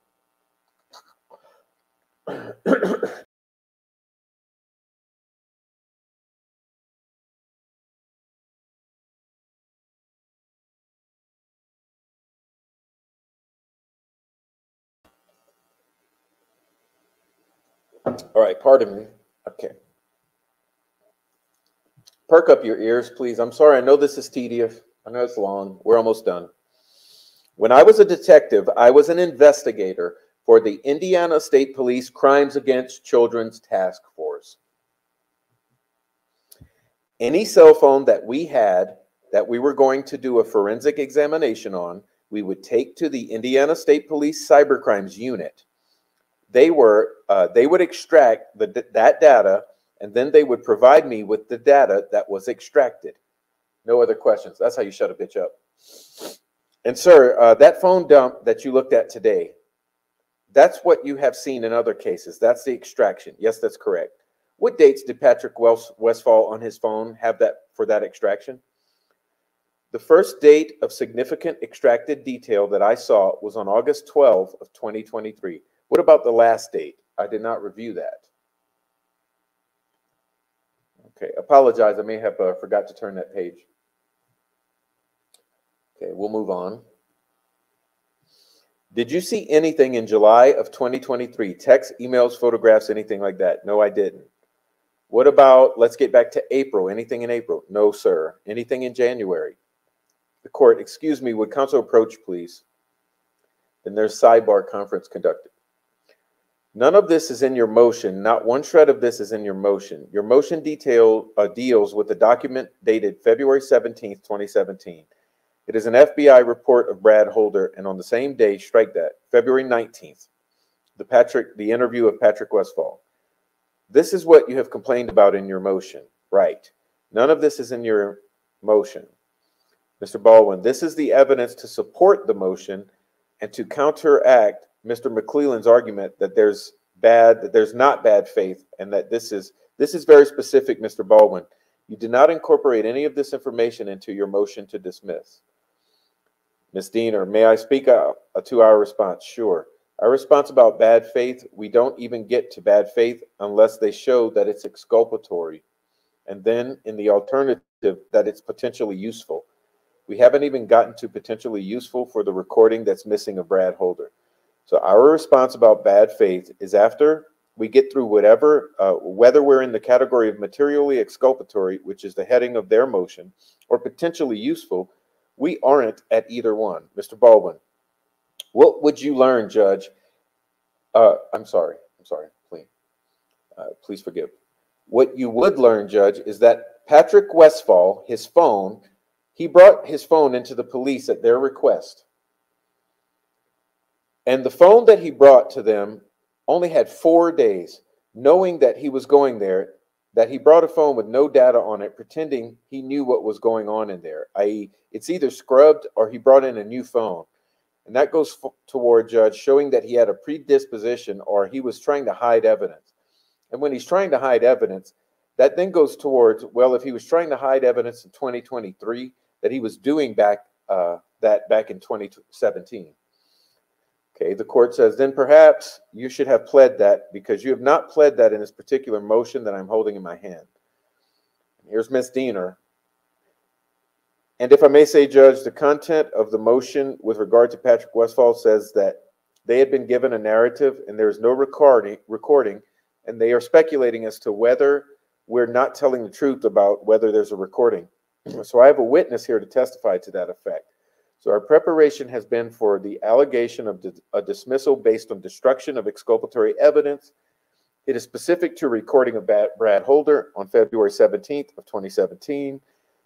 that was discovered missing or lost in August of 17, and that's their time window.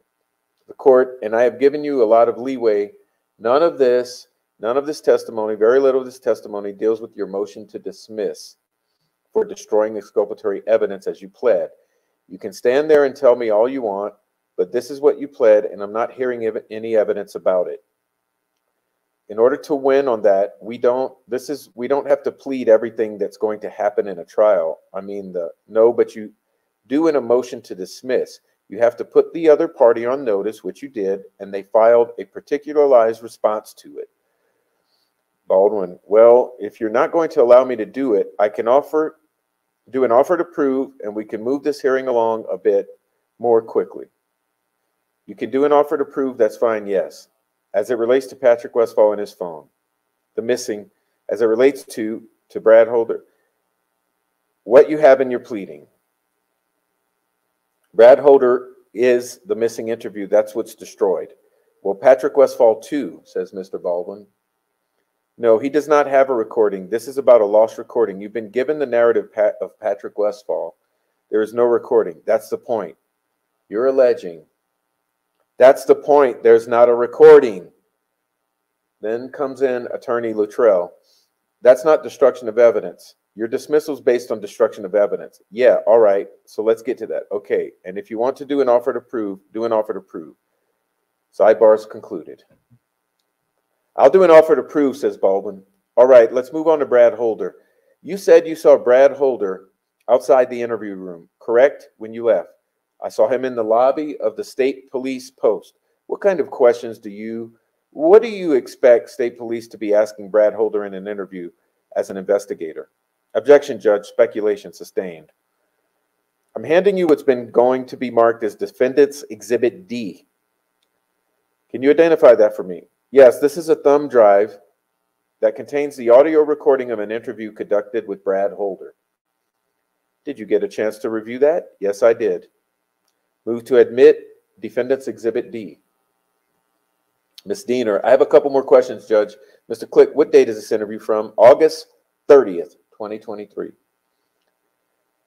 State would object based on relevance with regard to a missing recording from 2017. What is the subject of this motion? Which is the subject of this motion? Mr. Baldwin says, this is a Brad Holder interview, Judge, that can be compared to the transcripts that are memorialized. One page, 100 words or something like that.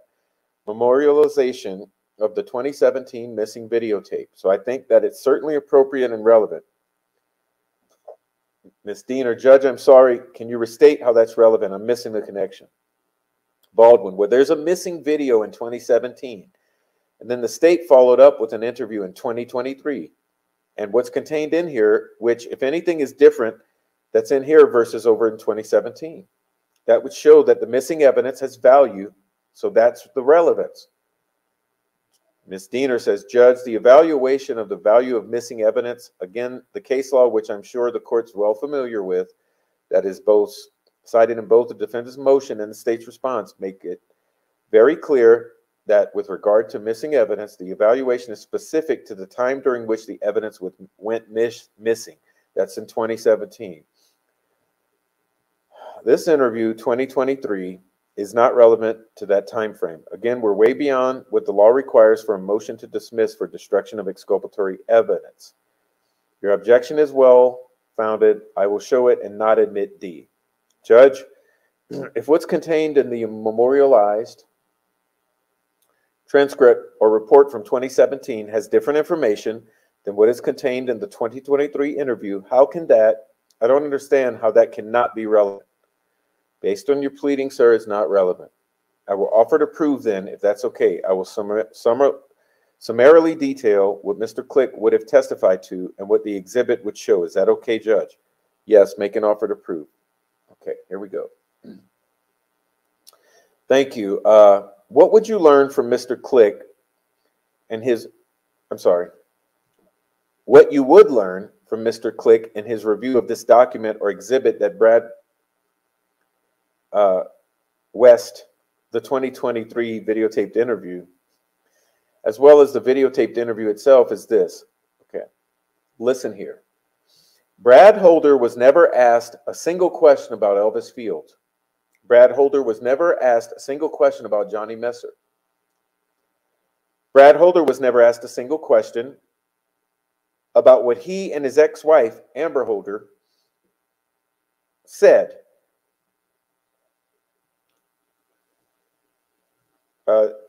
Amber Holder said that Brad Holder confessed that Patrick Westphal was involved in the case and was involved in the murders. Okay, let's back that up. Let's go back.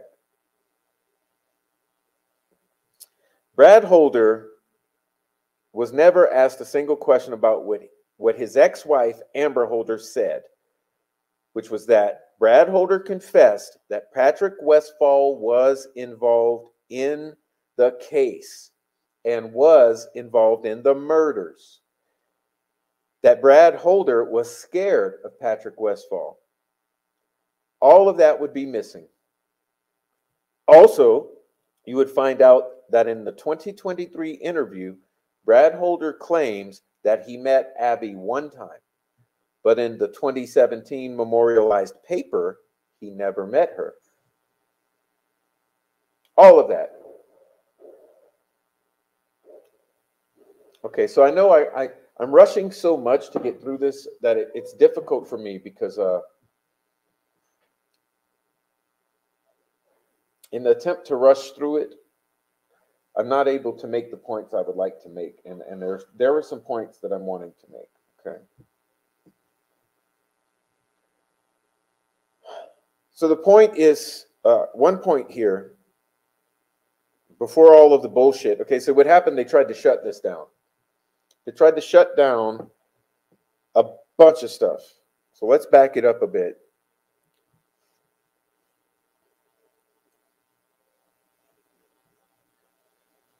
So what we were discussing initially, right?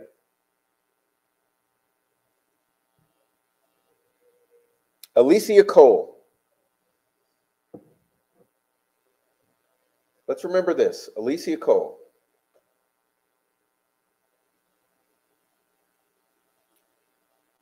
Alicia Cole has a phone, right? Who's Alicia Cole? She's the baby mama of Johnny Messer. Okay, so let's check. Let's do some fact check real quick. Check ourselves. This Alicia Cole was Johnny Messer baby mom. She had Johnny's cell phone. She wanted to give it to Popo. Okay. They contacted Popo. Popo Jerry Holman strokes off Alicia Cole and the defense and says, and Todd Click, and says, yeah, we're going to get that phone from Alicia Cole. We're going to get Messer's phone. We're going to get this Goldilocks phone from Messer. What happens? Holman never goes get the phone. Neither does anyone else with Indiana State Police or Carroll County. So what happens? Defense gets hold of the phone. Thank God. Thank God. So it's God working, because maybe had prosecution or Jerry Holman gotten hold of this phone, it would have been deleted. It would have been deleted. It would have been deleted. It would have been missing. It would have been missing. It would have been missing. It would have been lost. It would have been lost. It would have been lost. Okay?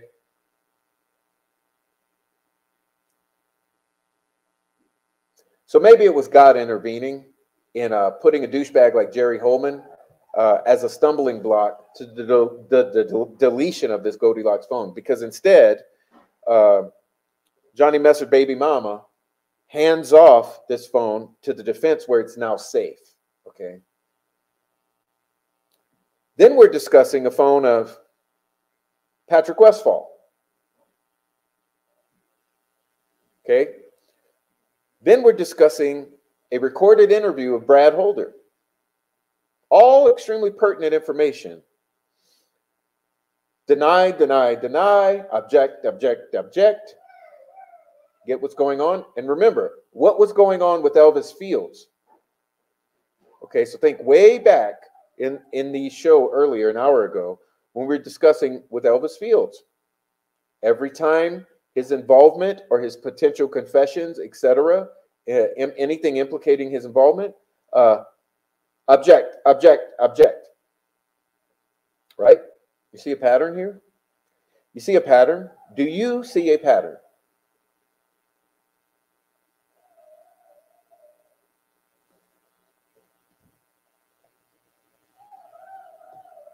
Okay, let's get on over here to this. We're going to get over to this demon for the state, who doesn't want to know anything about the Delphi murders, although they are prosecuting the Delphi murders. They don't want to know anything about the Delphi murders. Judge, I renew my objection. Of course you do. The statements made by counsel with regard to Brad Holder not being questioned about Fields, Messer, or the ex-wife at all is all conjecture as to whether that information was even helpful to the police. Hello? Again, these people are not on the inside of this investigation, and they're making an evaluation from the outside and transposing what Mr. Click knows from reviewing interviews that have been provided in defense or through his own investigation and its relevance as to what law enforcement agencies knew in 2017 with regard to the interview of Brad Holder on February 17th of 2017. And the time period then, and when the interview recording was lost. It's a very specific time frame. It's their motion. I don't understand why we're so far beyond it. But I'd appreciate your consideration. Baldwin says, part of the evidence is also we did not receive any of those videos for 10 months after they were owed us. 3 months, almost 4 months after McClellan in his office was provided this documentation from Mr. Click, telling him, we have all of this evidence from other suspects. I think it's all relevant, but I will move on. Please do. Actually, that's all the questions I have. Okay, so let's pause here. Let's pause here.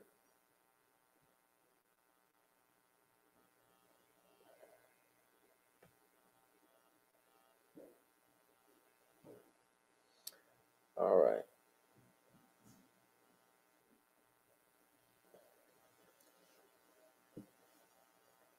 Oh my. All right. Let me just say hello to everyone. ACB, thank you so much. I see you. ACB sent a super chat here. I just want to say thank you. Thank you, ACB. Thank you. I am praying for justice too. Thank you very much, ACB. Gia, I don't remember what color, but I'll send you a pic. Oh, well, that would be great. Email. 63 likes. No, 63 watching, now 71, 35 likes. Please give a like. Yes. Okay. Just checking in with the chat before I continue here. We're almost done. Elephant in the room, right? I hope Click made copies of Elvis's information. That stuff is lost, burned, buried, gone. Yeah, I'm sure he has it all. I'm sure the defense now has it all too. Doug and ISP are definitely corrupt, says Tree Hugger. His nonsense made me suspicious, but his reply to the reporter to hide behind the judge signing the PCA of Richard Allen was the final evidence I needed. Yeah, there's even more final evidence you'll be learning about in the future, because there's the more recent events will leave your jaw on the floor.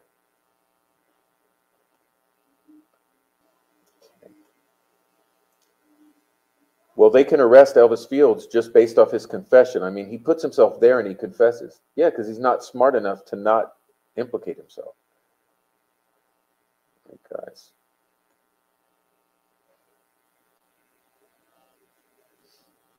What if the killer's phone was dumped in Vegas? I still want to know if the defense has been given the evidence the prosecutor is planning to use to establish time of death. Yeah, I bet you they're waiting until the last minute and they're going to drop a huge bomb on the defense. That's what they're going to do, you know, and they're going to get away with it.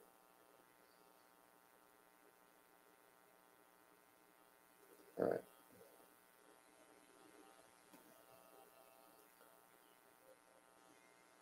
What if Kelsey cleaned up after the drop-off?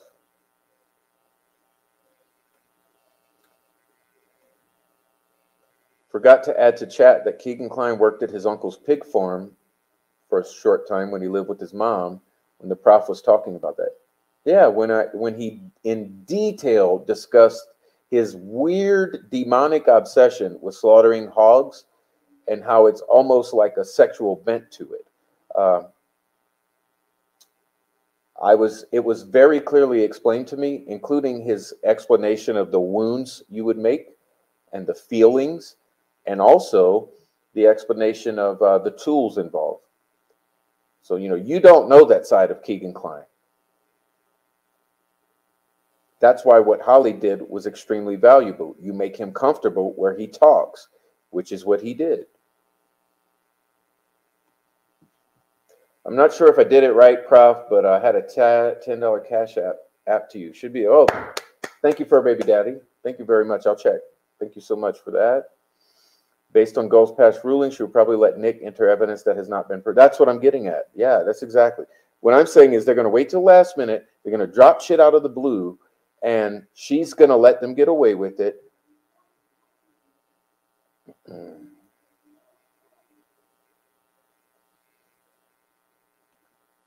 Okay.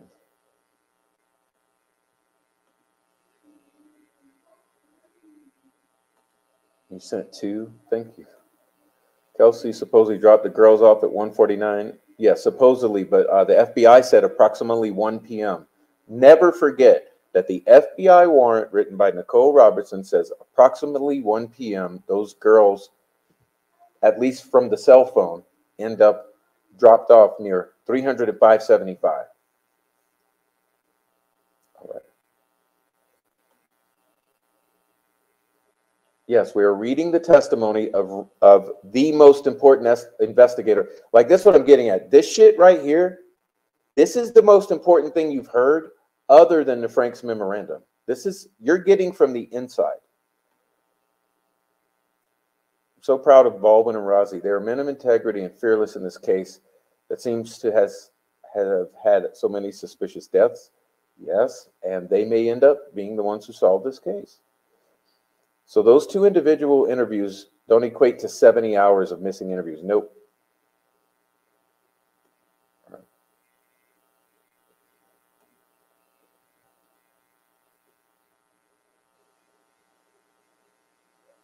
All of the family and witnesses on the trails would be who they logically would have talked to. We'd love to go back to those days, but the cops lost all the evidence within the first fucking week. Yeah. This is the process by which his attorneys walk that back. Yeah, at least we get to know what Click found. We know Ferenczi was assassinated, probably because of this, and Murphy is crickets. So.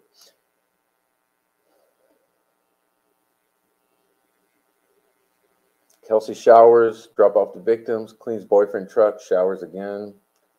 Delphi law enforcement remind me of the police in Uvalde that won't protect children. All right.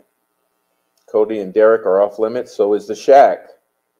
Cody, Derek, and the Shack. Nancy Drew 101, welcome in. You're looking forward to sharing something. I don't know at this point what you're talking about. What do you mean, Amy? I'm going back in time quite a ways, so they're not going to get away with it. The world is watching. The world will never stop. I'm chuckling at the flashback of Prof performing as douche intuition. Oh, let me see if I can get him in here. Hold on, douche. Hey, douche.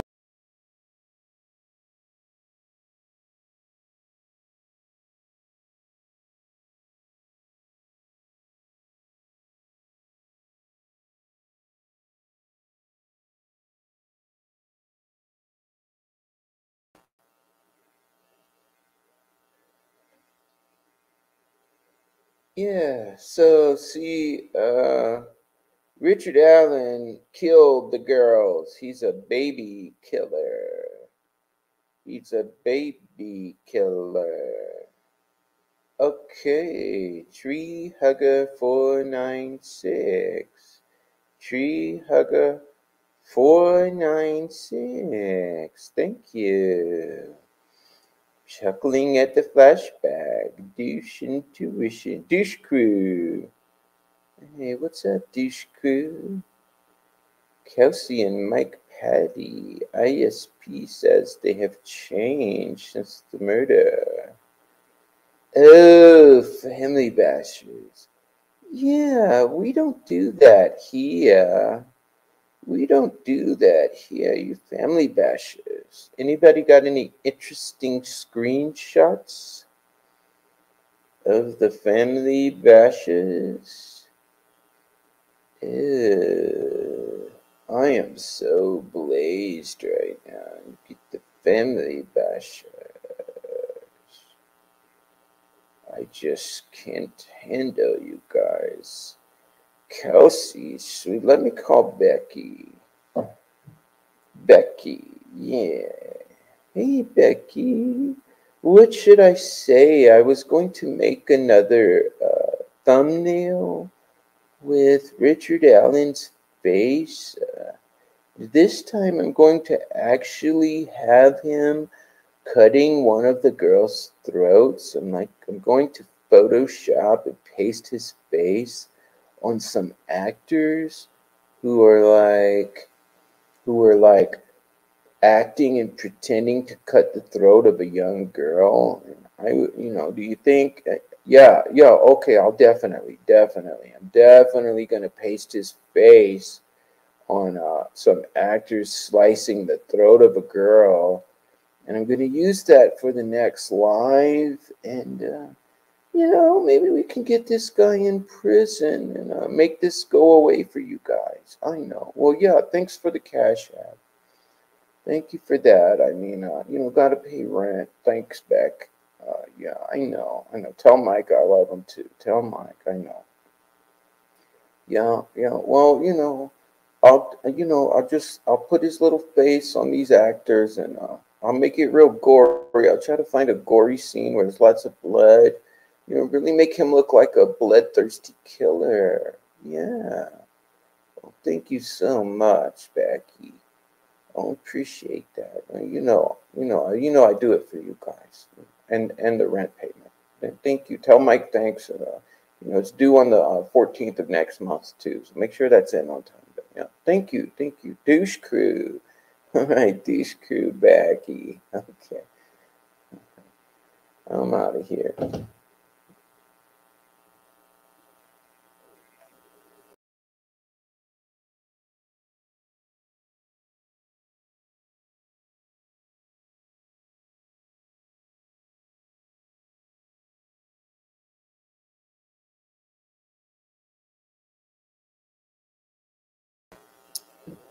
Okay, apologize, guys. I had to kick this asshole. There was this guy. I don't know. He was kind of slow, but I kicked him out of my chair. I don't know. I found him sitting in my chair. I just went to the restroom and come fucking douche sitting in my chair. Surprised Grey Gooch wasn't here too, sitting on his lap. But yeah, okay. I believe the reason that Nix originally wants those mad records now is because they want to declare Richard incompetent to stand trial. That's the only move left. Yeah, because what they're going to find out is that the experts are going to say those confessions don't matter because the Odinist guards were literally threatening to kill him and his entire family. They were threatening to kill his wife and his daughter. So, yeah, false confession because it was compelled by the abuse and the shock vest of the Odinist literally guarding him. Hey, thank you, Curtis. Curtis Hinkle, $10 super chat. Thanks for your thoroughness. Well, thank you for your super chat, Curtis. Hopefully you guys are okay with the comedic relief. I mean, this thing stresses me so much. I think we got to do something a little off the cuff just to take a breather because we're about to get into cross-examination. Jesus, man. Okay. Oh yeah, you'll be hearing that soon enough. You'll be hearing that soon enough, Amy and others. Okay, guys. Thank you so much, Curtis, again. Okay. All right. Number 49. What is number 49? Welcome in everyone who's coming in late. Welcome in the latecomers. You guys are tardy. You'll be in detention on Saturday. Detention Saturday morning for all of you. Smoking that good. Why was Cody asked to move out of the house soon after? Ooh. Okay. Oh, see, we have some trolls in here. Monday, get the fuck out of here. What are you doing, Monday? Are you just trying to gaslight? Don't worry, I'm going to click on your profile so I can go over to your page and figure out who you are. Because it sounds like you're trying to gaslight me at this point. I don't like it. All right. Can I get some of that good? Douche. Okay. All right. So, all right, guys. So let's get back to it. We got to get serious again.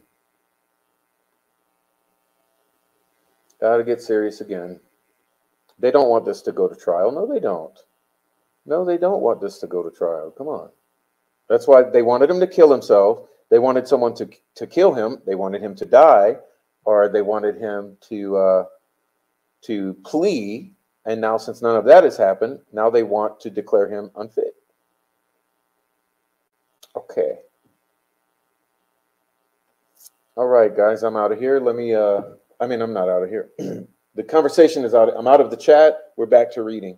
Let's hurry up and finish this. Oop, wrong one.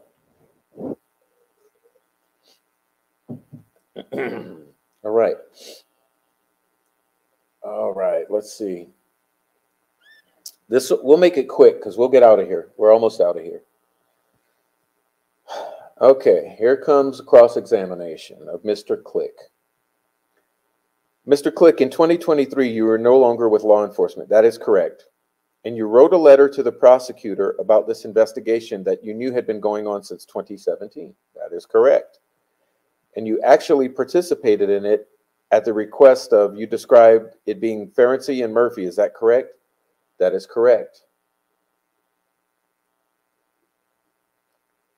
And so if you prepared investigative materials and collected evidence and they were in your connection to this investigation, why would they not have been given all of your information so that it was forwarded on to the unified command? That's a stupid ass question, isn't it? They were provided with everything that was completed. Why didn't you do that? No, I did provide them with that information. You gave it to Ferenczi and Murphy? Ferenczi and Murphy, yes. Okay, so as long as Ferenczi and Murphy passed it along, because you guys were all working together, there'd be no reason to think they didn't have it, correct? That is correct. You make statements about Mr. Holder and Mr. Westfall wearing Vinlander t-shirts. Does that mean something? Why do you know it's a Vinlander t-shirt? Well, what a fucking cunt this is.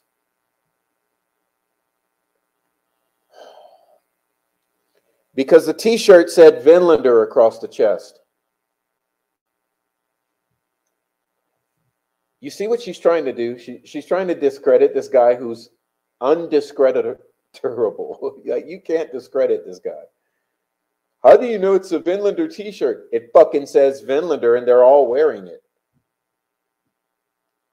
Do you know, you said you've known Elvis Fields for a long time. Yes, I have. Is he a local in your area? Yes, he is. Uh-oh. What am I doing here? Right page? Hold on, I messed up.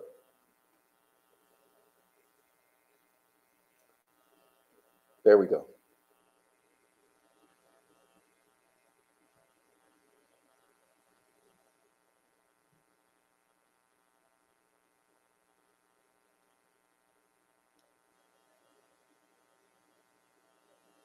So we're at line number 21.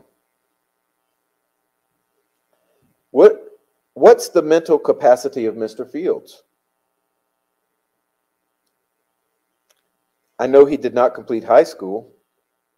Does he have diminished mental capacity? That I do not know. Have you had contact with him? Yes, I have. Often, yes, I have. I know he's not a very smart individual.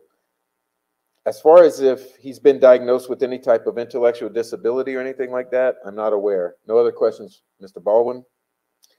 Re-exam. Okay. Mr. Baldwin says, did you ever run into anybody in your time as a detective that had low mental capacity that committed crimes? Yes, sir. Serious crimes? Yes, sir. Thank you. I did not want to supplement my previous offer to prove with Judge, if I may, then I will be done with him. Go ahead. Also, would you find that, oh, I'm sorry. Also, you would find that on this videotaped interview of Brad Holder, he is not asked about why he and Patrick Westphal were no longer friends, as described by Amber Holder, who said that it had something to do with a ritual gone bad in a forest by a river. With that, I am done with this witness. Again, the state would object that it was not known to law enforcement at the time that the video went missing. That's the reason that we're here. And your objection is well noted. You may step down, sir. Thank you. Would you give the exhibit over to the court reporter, please? I'm free to go, Your Honor. I didn't subpoena you. Okay. He's asking if he's released. He's released from the defense. Okay. Call Amber Holder. Okay, we're done with that. So what we'll do next, the next show we will be taking from here. Okay, the next tomorrow, we will be covering the Amber Holder. So we'll be covering Amber Holder. I'd like to thank you all for your patience. I understand that this is a difficult, laborious, when you come to my show, it's kind of like going to a class, That's why I did not name myself the prof, but I was labeled the prof, and I think I kept it because, and used it for the name of the channel because it suits it. When you come here, we're basically going to class. We're sitting down. We're thoroughly reviewing things, and if we're not reviewing, we're discussing. I believe highly in the Socratic method, and that's what we do here. So it's often laborious, just like it would be laborious to go to a 2 or 3 hour class and sit there for your lecture and discussion. It is what it is. And for all of you people and trolls coming in, gaslighting and all the other things, let me just say this, okay? I've got 500 fucking hours of material on this channel. If you're coming in here gaslighting my specific presentation, I take it as an insult, because what you need to do is understand that what you're coming in talking about, I guarantee you, it's already been covered months or a year ago. So all you would have to do is, if you want to learn about some of the things that you're bringing up and you want to see what's been discussed, go back into any one of the prior 85 Let's Talk Delphi programs, or the other 50 or so various programs. We've definitely got like close to 150 lives, all of which are 3 hours long or more. And it's a lot of information. So if you're coming in wanting to discuss something that we're presently not discussing, hey, all I can say is we've been there, done that, and it's still there for you. Every single show, from show number 1, the very first show, to this very last, most recent show, it's on the internet for you to go back and watch. So we don't have to discuss what you want to discuss when you want to discuss it, especially when we're doing a program. And right now, our program has been focusing on Mr. Click's testimony on March 18th, and that's what we were interested in. We have prior covered 20 hours of the Frank's Memorandum. Okay, this Frank's Memorandum, why is it of value? Because it is the closest thing that we can get to the inside of the investigation and the inside of discovery. This is why we spent at least 20 hours going through it in detail, and is why we just spent the past 2.5 hours going through this testimony of Mr. Click, because he was an investigator. And not only is his role in that way important, it perfectly aligns with the Frank's memorandum. So now we're looking at 23 hours of deep dive into some of this. So I'm sorry. It is a lot, and it is sort of tedious, but it's necessary, because the more that you look at this, the more you have to ask the question, why in the fuck was Elvis Fields not arrested? Why was he not looked at appropriately? Why was Johnny Messer, Patrick Westphal, the Vinlanders,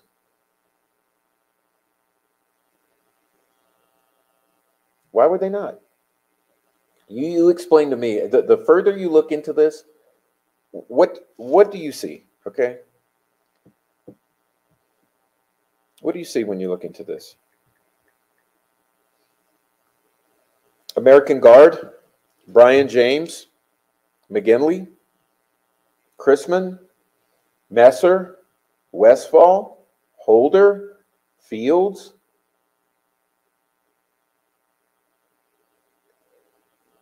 You have a man who's somewhat mentally challenged. So his filter, his intelligence as far as a filter to know what to apply and what to not apply is very challenged. So he doesn't know to not ask the officer if he spit on the girls and he can explain it, is it going to be cool? Okay, because he's not in cuffs yet. He doesn't know to shut his mouth. He doesn't know to not tell his sisters that he was there on a high bridge, that he saw two girls murdered, that he and others put sticks on the girls, that one of them was a troublemaker named Abby. He didn't know to not try to give information to his sisters, because they would eventually tell law enforcement, which happened under polygraph examination and was confirmed by a woman who subsequently, we believe, was murdered by arson, which is the most common method of murder of these guys. If you follow this contingent of people, you will see that arson is their primary modus operandi of assassination or murder. So looking into all of this does not mean that Richard Allen has nothing to do with it. It doesn't. What it means is that whatever Richard Allen had or did not have to do with it, that's one thing. But what's extremely concerning is Elvis Fields was the weak link in this chain, didn't know what to or what not to say, ran his mouth, and has opened this window into this group, which appears to have some connection to this, and which law enforcement appears to have not given a single fuck about and has turned the other way. Still turning the other way. Okay, because remember, when Messer's baby mama tried to give the phone, Holman says, yeah, I'll give you the phone. I'll go get the phone. Holman doesn't give a shit about Messer's phone. They don't give a shit about American Guard. They don't give a shit about the Vinlanders. They don't give a shit about Patrick Westphal. They don't give a shit about anyone else other than railroading Richard Allen.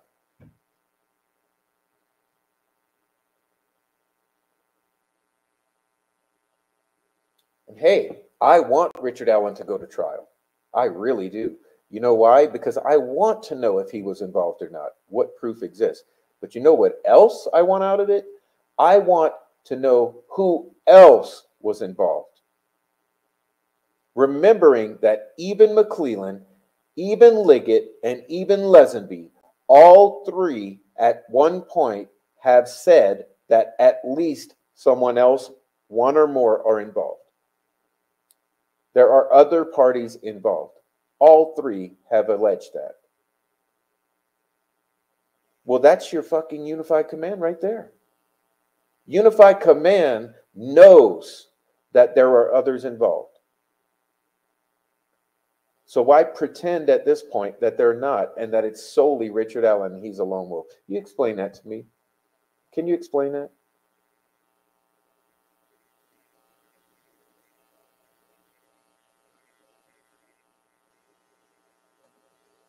Yes, we have covered almost every stone unturned. That's what I'm saying. And it's all in the log. Go back and watch any video you want.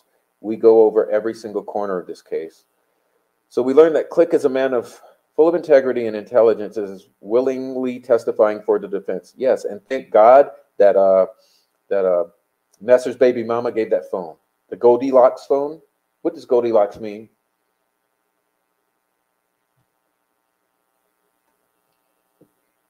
Yeah, and this is pertinent.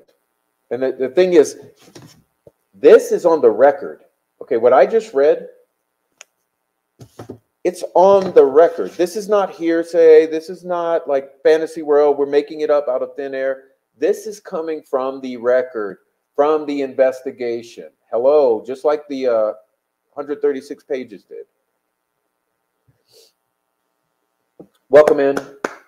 Welcome in, Meow. Thank you for coming in. Thank you for coming into the chat. Everyone lurking, please join the chat. You're welcome in. We're going to be closing it out, so come in now. The sad state of American judicial system and law enforcement really depresses me. Courts, cops, politicians, et al. Are rotten to the core. Look at the phony lawsuits against the former president. Hey, Meow.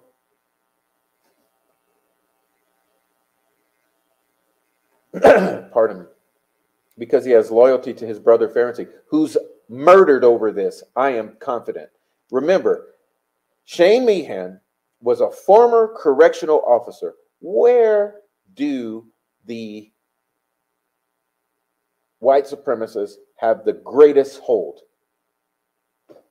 Name me a single institution. What type of institution? What category of institution do the white supremacists have the greatest hold in? I'll wait. I'll watch the chat. I'll watch the chat. What institution do the white supremacists have the greatest stranglehold on?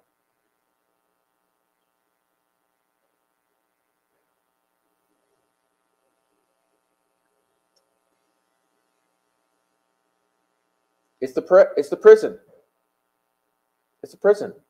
The prisons, the corrections, departments of correction nationwide. Okay, federal, state, local. Shane Meehan,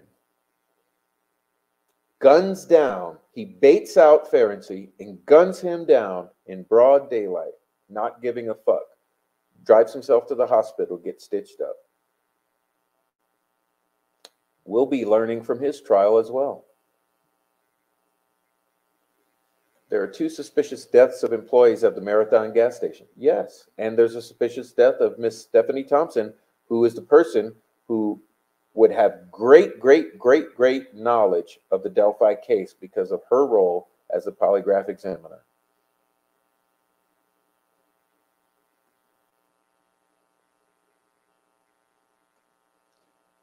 Yes, Click is upset. I mean, that Ferenczi was gunned down. I respect people that do the right thing despite the consequences. He was close to Ferenczi, and I'm sure he was deeply impacted by his assassination. Everything will be revealed. Sorry, Four Pits. It's you. Hey, look, you guys hit the little bell. Okay, hit the little bell and put it to all. I'm sorry, guys. Hit it to bell. Click all under the bell. All. And hopefully you get them. I know people always complain, no notification. Prisons. Yeah, exactly. Thank you, guys. See, I'm kind of behind. Yeah, the federal Department of Corrections. It's where it festers. Okay. Gangs fester in the prisons. They come out even more hardened than before. And Chris Mathis wanted to talk about prison. Chris Mathis wanted to talk about a lot. Remember, it's Garrett's story to tell, but I'll tell you what I've seen. I'm not doing that. Look what happened in Delphi.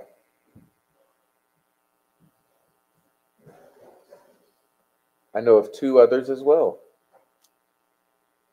There's also an ISP trooper and her daughter burned. Well, that's Stephanie Thompson. Is that who you're talking about?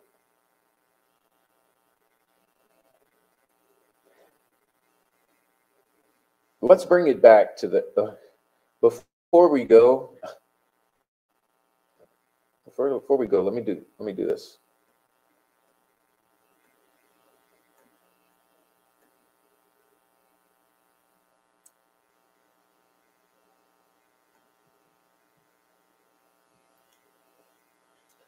This is what we're talking about here. For anyone unfamiliar with this case, Abby and Libby were two teenage 8th grade girls from Delphi, Indiana on 13 February 2017.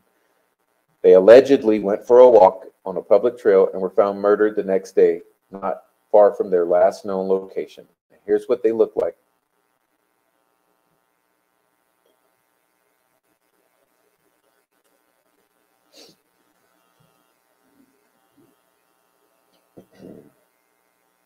And here's you got this guy.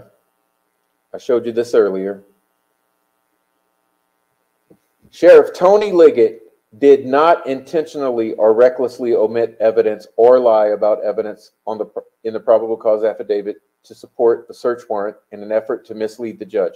Although he added the word bloody, he changed the color of clothing,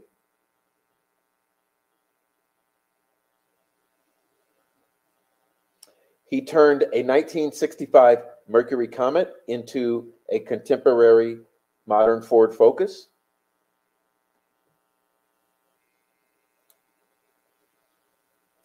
We had multiple law enforcement officers advise us that that PCA was one of the worst PCAs they have ever seen in their careers.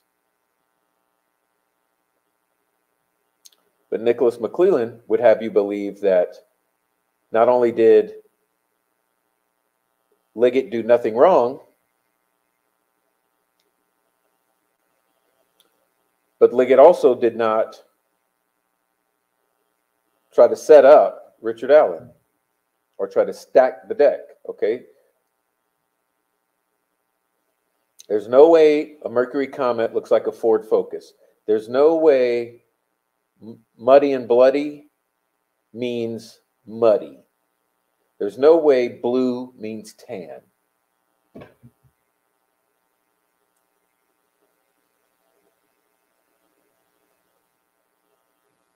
Liggett, Lesenby, and McClelland all at some point said there was more than one involved in these murders. What happened to that now? What happened to that?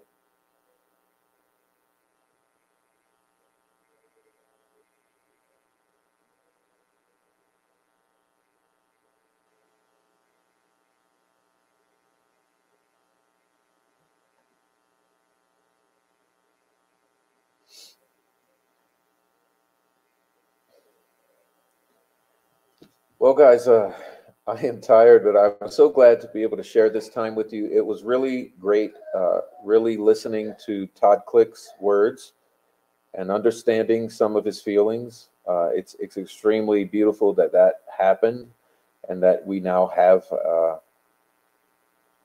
the ability to read it, listen to it, understand it.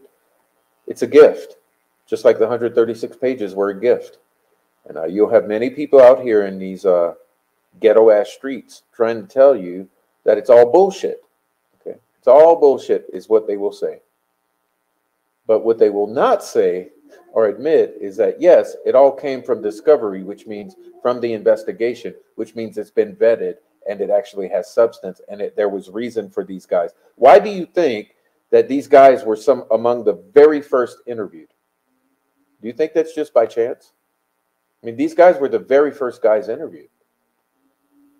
Oh, but everything disappeared. Elvis posted shortly after his name came up. People were accusing him in one of his posts. One of his friends told him not to say anything more. Yeah, because he's not really smart enough to know to shut his mouth. Welcome in, Jay Marsh, whoever you are. Thanks for joining. Okay. Yes, hello, Jay Marsh. Liggett is not going to tell the truth on the stand.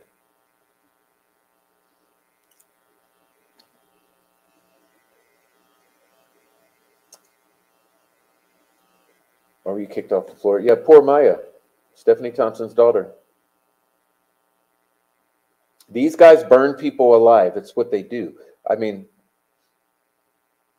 it's beginning to look like possibly what happened in Flora, but we don't want to talk about that either, do we?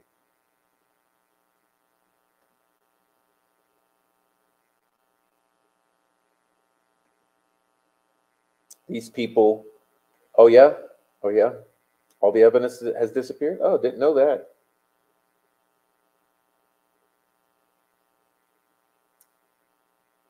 Didn't know that. Didn't know that. So, you know, this is what these guys do. They've been doing it for so long, but guess what?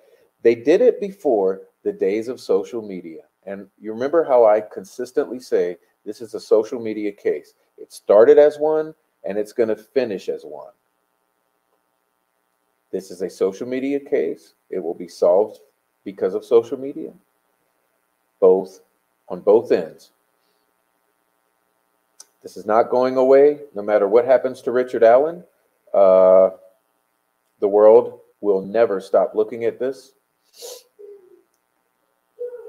Whose sister was it who lent the car to her brother and several washings to remove the blood? You mean Megan Allen? Are we talking about Megan Allen's car? Or the one she was driving? The entire storage locker containing evidence was destroyed in 20. What? We need to have you on probably discussing that, Meow. I didn't know about that destruction of evidence, but I think that's one we probably want to blast out into the universe. This is what they do. They delete, destroy, hide, lie. This is what they do. Whose sister was it who lent the car to her brother and it took several washings to remove the blood? Yeah, I'm trying to remember that. I'm trying to remember, but I remember the story about the several washings of blood, right? The several washings of blood. Don't fucking forget it. All right. I want to thank everyone who's watched here.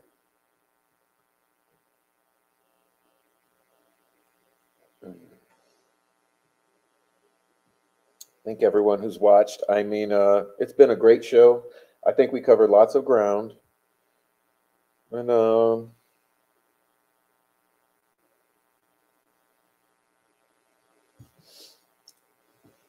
yeah.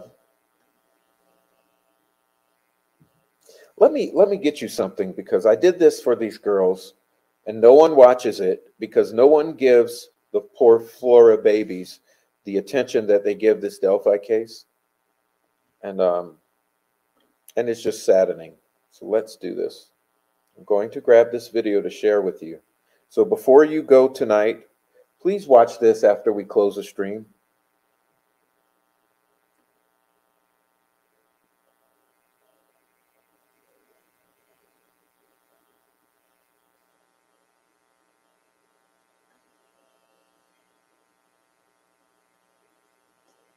I'm just trying to close out this chat, but let's see. Let's take a look at this.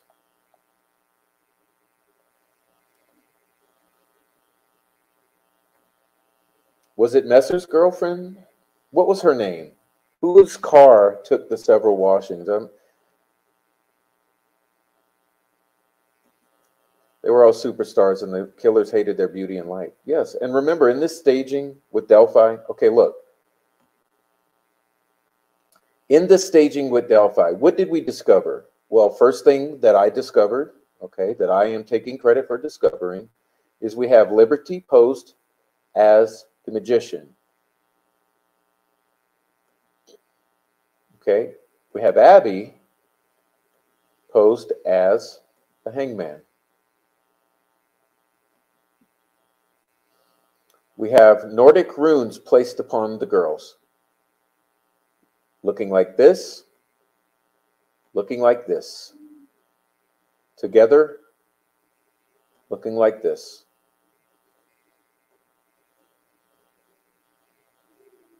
We have Brad Holder, whose Facebook used to look like this.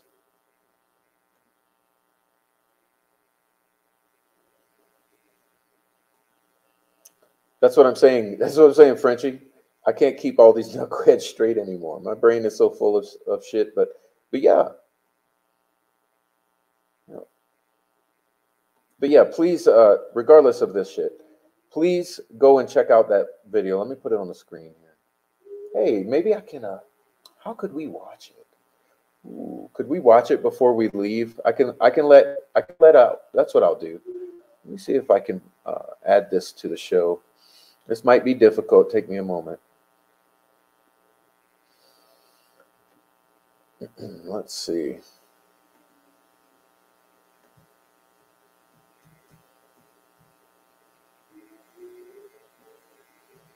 See if it works.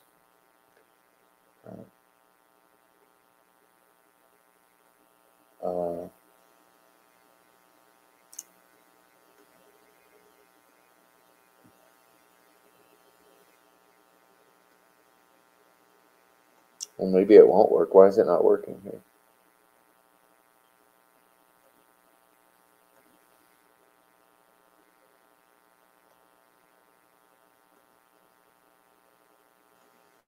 Maybe it's too last minute to try to pull this off. I was going to try to upload it. Let's see.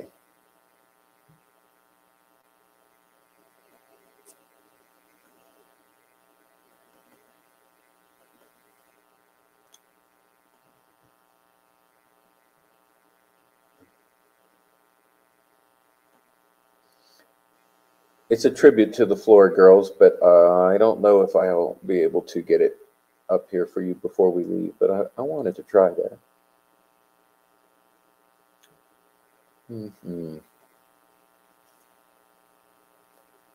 Oh, there we go. Let's see. Is this it? No, that's not it. It's the other one.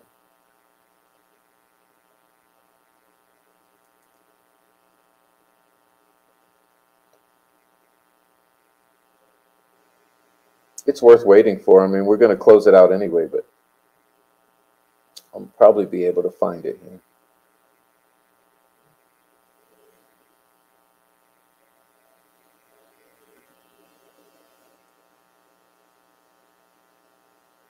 Angels.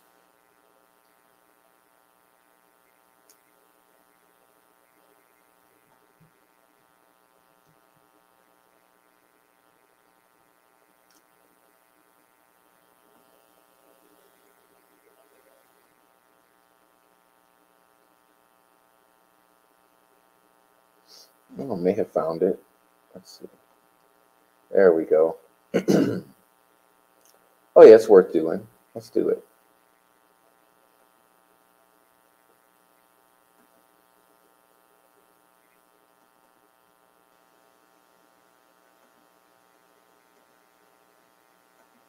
Take some clicking around.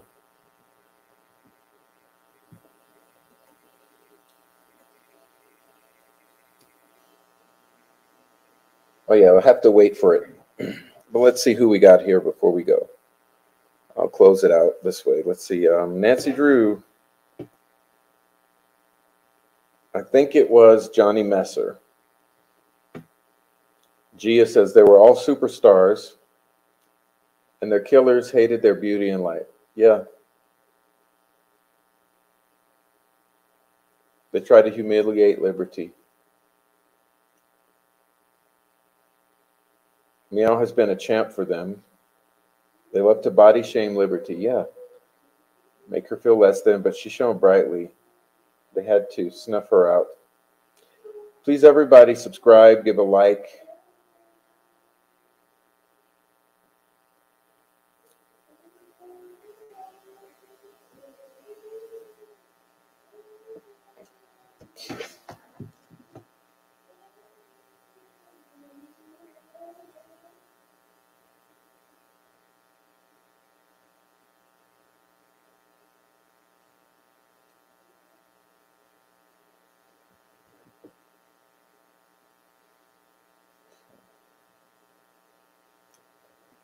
right, what do we have here? Oh, it's coming.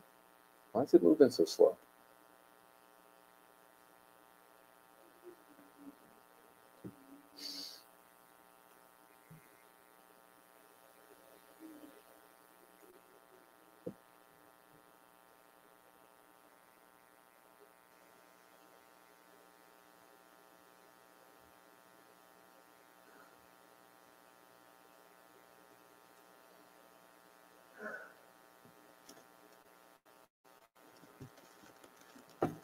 All right.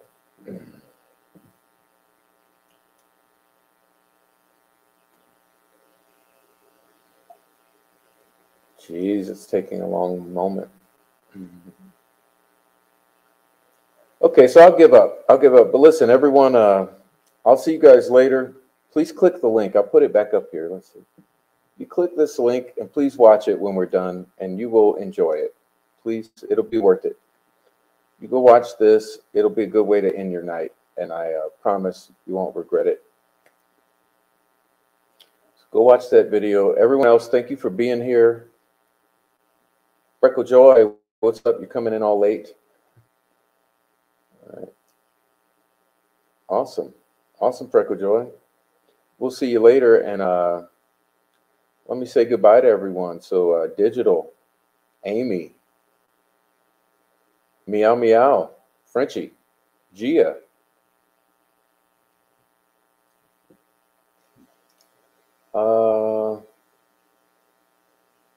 Judy Hathaway, Meow, Zedong, Diamond Eyes, Tree Hugger is a God thing, Jay Marsh, Four Pits, Four Pits. I'm sorry you missed it late. I need to.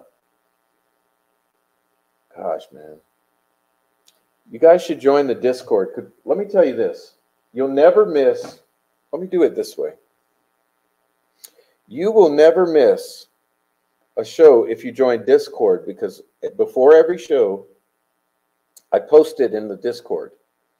So even though you may miss a notification from YouTube, you won't miss the Discord notification. So I will, primarily that's what I do in Discord. I just post the shows.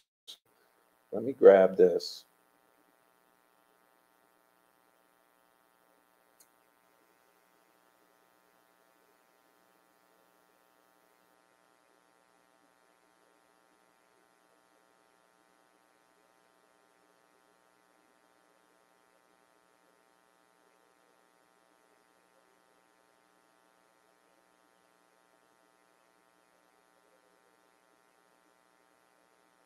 Let's see. I'll post this in here, and then you join this, you won't miss when I come on. So let's do it this way. Post this.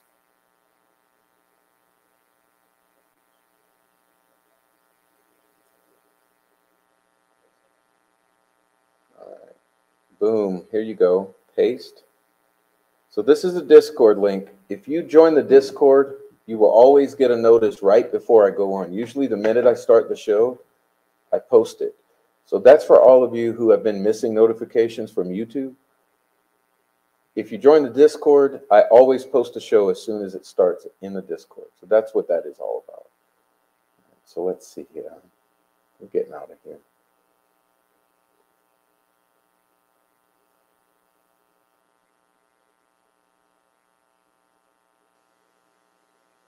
Yeah, I like this one. I'll post it again. Liggett is not going to tell the truth on the stand. No, doubt it.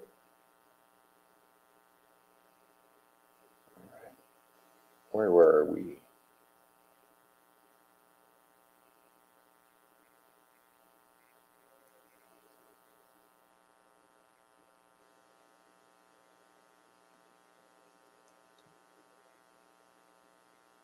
Got a phone. I'm so excited. Great job. Enjoy the new phone. Thank you, Amy, and Meow, and Tree Hugger. Let's see. Thank you, Lisa. There's Lisa. Thank you for watching, Lisa. Coming in the chat.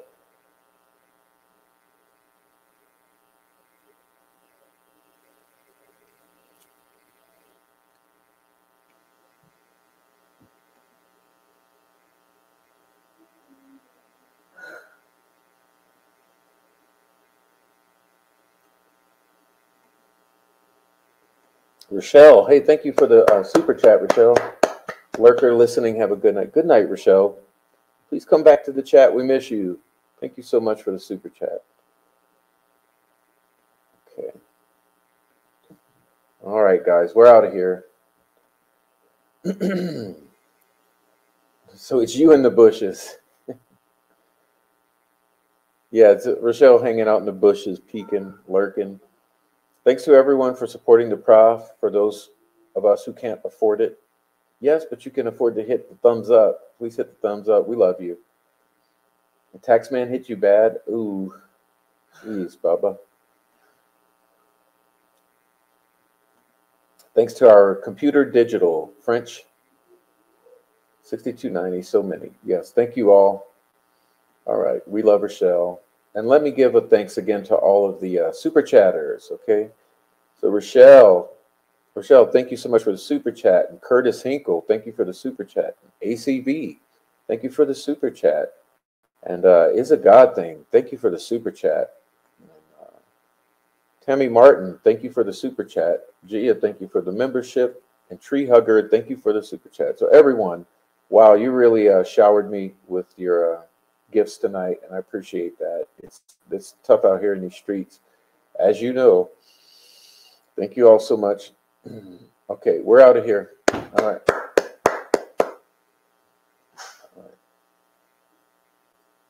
So good night. God bless. Pray for each other and yourselves.